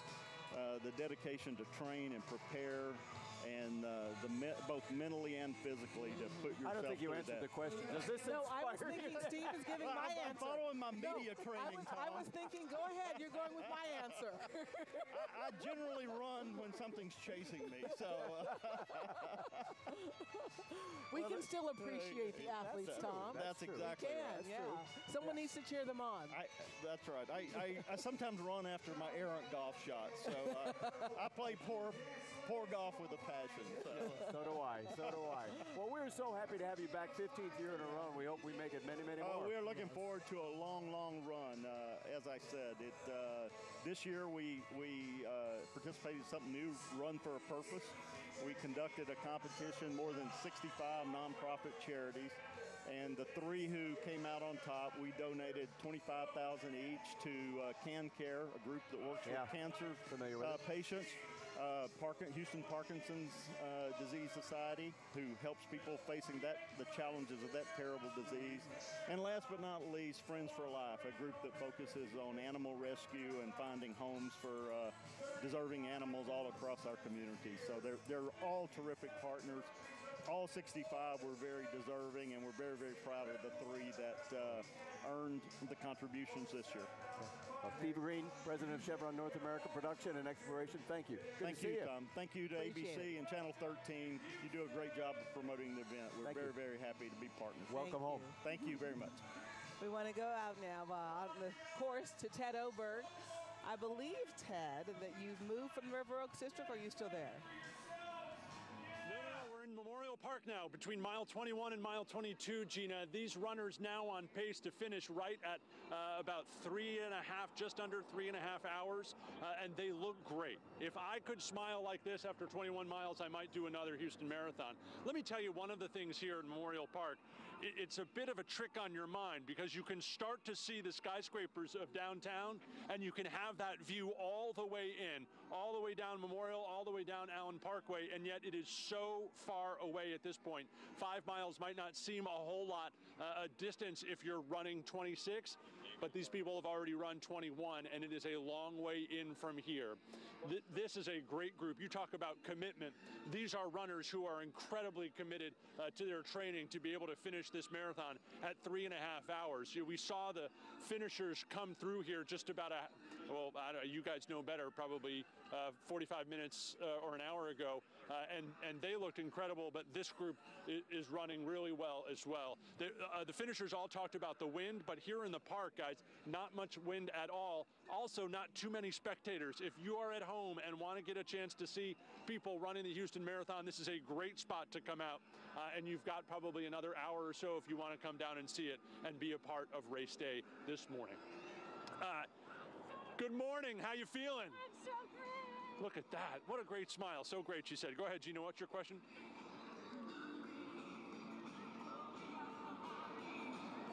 Courtney Fisher is on the course as well. So happy to be out here. And Courtney, I never imagine you are as well.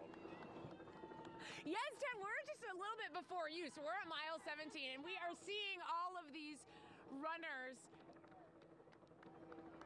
talking. I'm sorry, I was just having a hard time hearing. We were seeing all these runners, like you said, with smiles, which is so incredible. I cannot believe the energy everyone has. One of those people stopped to talk with us. You heard from him at the start of your marathon. Chaz, how are you feeling? Mile 17. I feel pretty good. I wish you wouldn't have told me that. No. But I feel pretty good. I might be the worst colleague and friend, because I think when you came up to me, I said, you still have 9 more miles to go.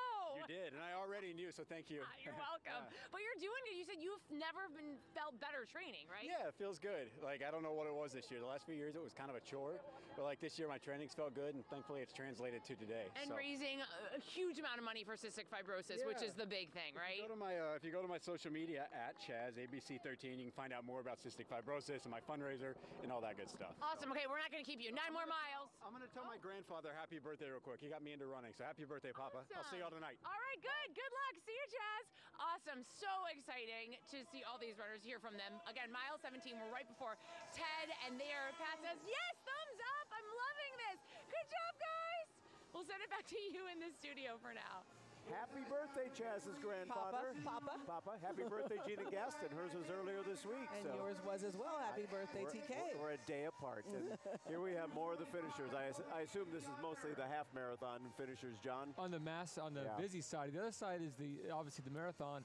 And while we're doing the Chevron interview, 20 women finished under the Olympic trials qualifying standard. 20 women. Just watching them roll through. Wow. I mentioned that athlete development program where that's who 19 of them were with that program. They had no name on it. And then Neely Gracie Spence also qualified. She's coming back from a 3-year layoff, and it was a big deal for her to make that after having a child. So this is the hard. Talking about the joy of finishing. This is the hard part now. There's been 2 women that have finished in the 2:45s, but you have to run 2:45.00 to make it or better. Yeah. So maybe there's a hope with the chip time, but I don't think so. It was a phenomenal run by a lot of people. I don't know how many made it, but it was a lot. Wow. I mean, 20 that we saw in that short amount of time. Very exciting day for so many runners here, and as always, people doing at least personal best. A lot of people at least do personal best here if they don't set records altogether. Right. As we said, 186,000 people since the marathon started here in 1972 have finished the marathon, and then, of course, the half marathon, the Aramco half marathon started 18 years ago. We've had 156,000. And every year, you know, about 27,000 or so people enter in both races, and about 80% finish. So it's a pretty good finishing rate, as we talked about earlier, John. Right, and a lot of the marathoners, actually, they're allowed to shift to the half. So you sign up way in advance. I think there'll probably be a window that opens today to sign up for next year. There is, and yeah. Then there'll be one in the summer. About that. So you have this excitement of signing up, and I'm going to go with the marathon. And then your training might not go quite as well as you'd hoped, and there's a window where you can shift into the half marathon, and that happens quite a bit. So in the end, you'll see those numbers skew a little bit from 11,000 and 11,000.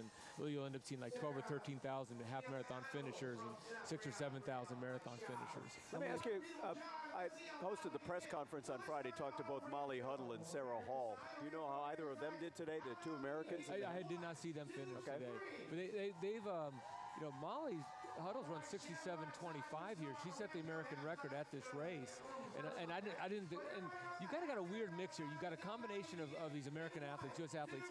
They're doing this as the last prep for the trials.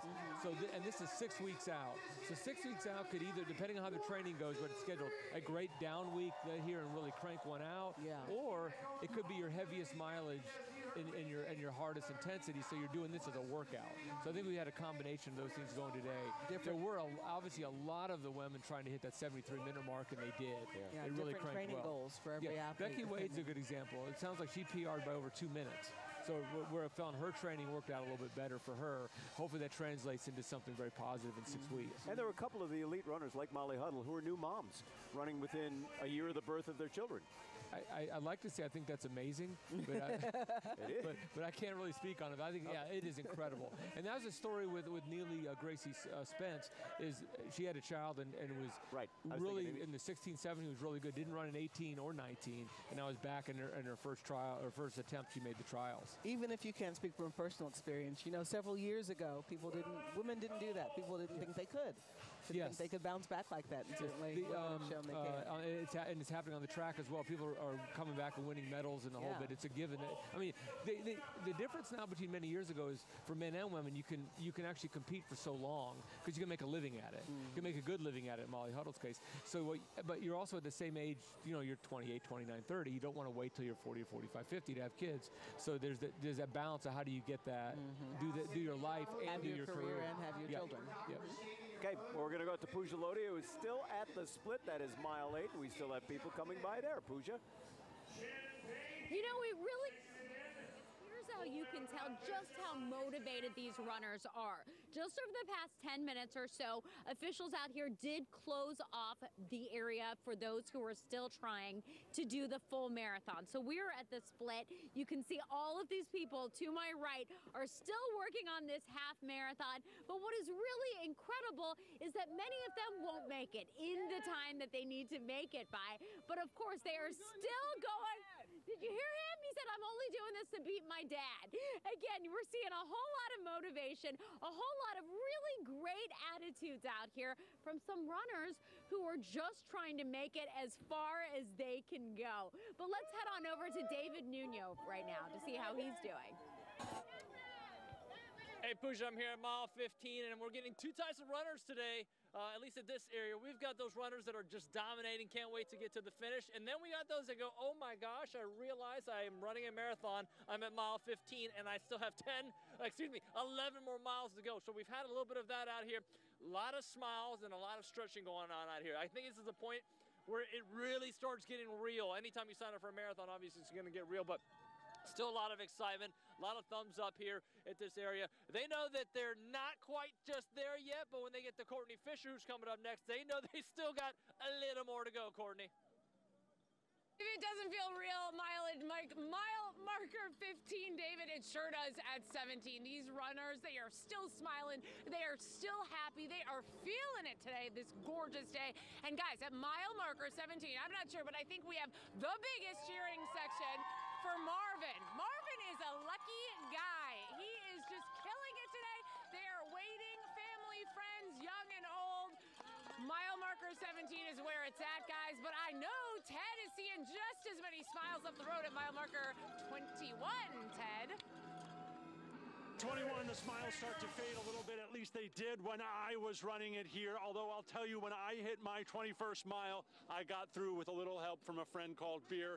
It certainly brought a smile. I'd realized that there was an awful lot to celebrate on this course for an awful lot of these runners who are just 5 miles away from ending their 2020 Chevron Houston Marathon. It is a great experience for them, and even if they don't want to have the beer, it is something for all of the rest of us to celebrate, because the finish line just 5 miles away, and that's where my friend Bob Slovak is. Bob? All right, thank you, Ted. I'm here with race director Brent Koch. Him and his staff do such a great job. Just your perspective of this race. The weather seemed like it worked out perfectly. The runners are all into it. You know, it's funny because whenever we have a really bad weather year, I get blamed for it. People were starting to thank me yesterday because they knew that that front was coming. And, you know, I've always said it's not my fault. And it's really not my, you know, it's not my fault either way. But I guess if I have to take the blame some years, I'll take the credit the other years. We'll give it to you this year because everything seemed to work out. The elite runners really put on a show. Boy, I'll tell you what, 59 for the men, a 106 for the women in the half marathon, then a 223. 208, you know, 223 for the women, 208 for the men. Outstanding times. And a couple of the runners running for the first time here in Houston, they win the marathon. So they love Houston. We know they'll be back. Word spreads, doesn't it, amongst the elite runners about this race? Yes, it does. And one thing that's making it even easier for us to recruit good runners, we finally got the World Athletics gold label for a race for our marathon. It's a sign of a really good field, and the top five finishers at our race are automatically qualified for Olympic Games. They still have to get their chosen by their country, but they automatically get the time that they need to actually go to the games or to the World Championships. And I know a lot of runners had an opportunity to qualify for the Olympic trials, so a lot of the runners are really pushing it today. And yes, and you saw them finishing, you saw big groups of people finishing right under that necessary time, and that was great too. That was great to see. So for those who may be watching, who've never run, what do you tell them? What do you tell them about coming out? You know, lace up those shoes. Get out there in the streets. Come join us. Come join us. Come join us. All right. Thank you very much, Brad. Another great job. Another great job. Tom, Gina. All right, Bob. Well, for those of you at home thinking, you know what? Maybe I can do this. Maybe. It's not too early to lace up those shoes. January 29th is going to be the marathon next year, and at 4 o'clock today, early registration pricing opens up. 4 o'clock today, we have information for you at abc13.com or chevronhoustonmarathon.com. So now is the time. It is. It is. And we hope you'll join us tonight at 10:35, where we're going to have our show, the wrap-up show called The Finish Line. John Warren, Rice University track coach, will join me along with Callum Neff, the last man starting 10:35 tonight. And we'll have so much about your friends, neighbors, and relatives and all the elites running today. And by the way, thank you to this great crew here at ABC 13 for always making us look good and for making it easy here to put on this incredible event. John, some final thoughts from you today about what you saw on the course. I think our hopes were a little bit high to set records. We're hoping to get 4 records. Like I said earlier, the challenge is those records are all so good. To hit them, you've really got to crank. You saw how good the day was, especially in the half. the amount of men that were under 60 minutes, the amount of women that qualified for the trials in 73 minutes, the depth of success today was probably unprecedented even in this great race. And a lot of people qualified for the Olympics, which is great for them. Absolutely. Melinda Elmore, I just noticed, she qualified twice in the Olympics. She got the standard for Canada, the Olympic standard, and she was third place, so she gets in automatically as well. And well, we hope for another great race next year as well. I mean, as Bob said, maybe some of the runners, elites, will be coming back, and the word spreads. That gold label status is again, a complicated international thing to explain. It has a huge impact on this race for a lot of reasons, but it's going to bring back stronger and stronger fields. And I did notice today a lot of winners who said this was their first time running in this Chevron Houston Marathon. If we can guarantee this weather, it'll grow exponentially. Yeah, if you can guarantee this weather, a whole bunch of things will happen. Right. Yes. If we had the weather we had yesterday in 70 and humid, it would have been an ugly race. Yes. That's right. Well, John, thank you. We couldn't do it with you every year. John Warren, wonderful. Thank Rice you. University track coach and the guy who always adds so much to this broadcast. Thank you. It really is special not just to see the elite people come out and run, but to see so many of our friends, so many of our neighbors get a chance to train all year long alongside their friends and then get a chance to run alongside the best in the world. And maybe they're not the best runner ever, but they are able to finish and they're able to feel proud about their own personal accomplishment. Absolutely. And that's our show for today for John Warren and my colleague Gina Gaston, whom I always love working with. Oh, and Tom, all of us. go on. Well, she is so. Anyway, time for us to go, Gina. For everybody here at ABC 13, thank you for joining us this morning. Lace up those shoes and get out there and run.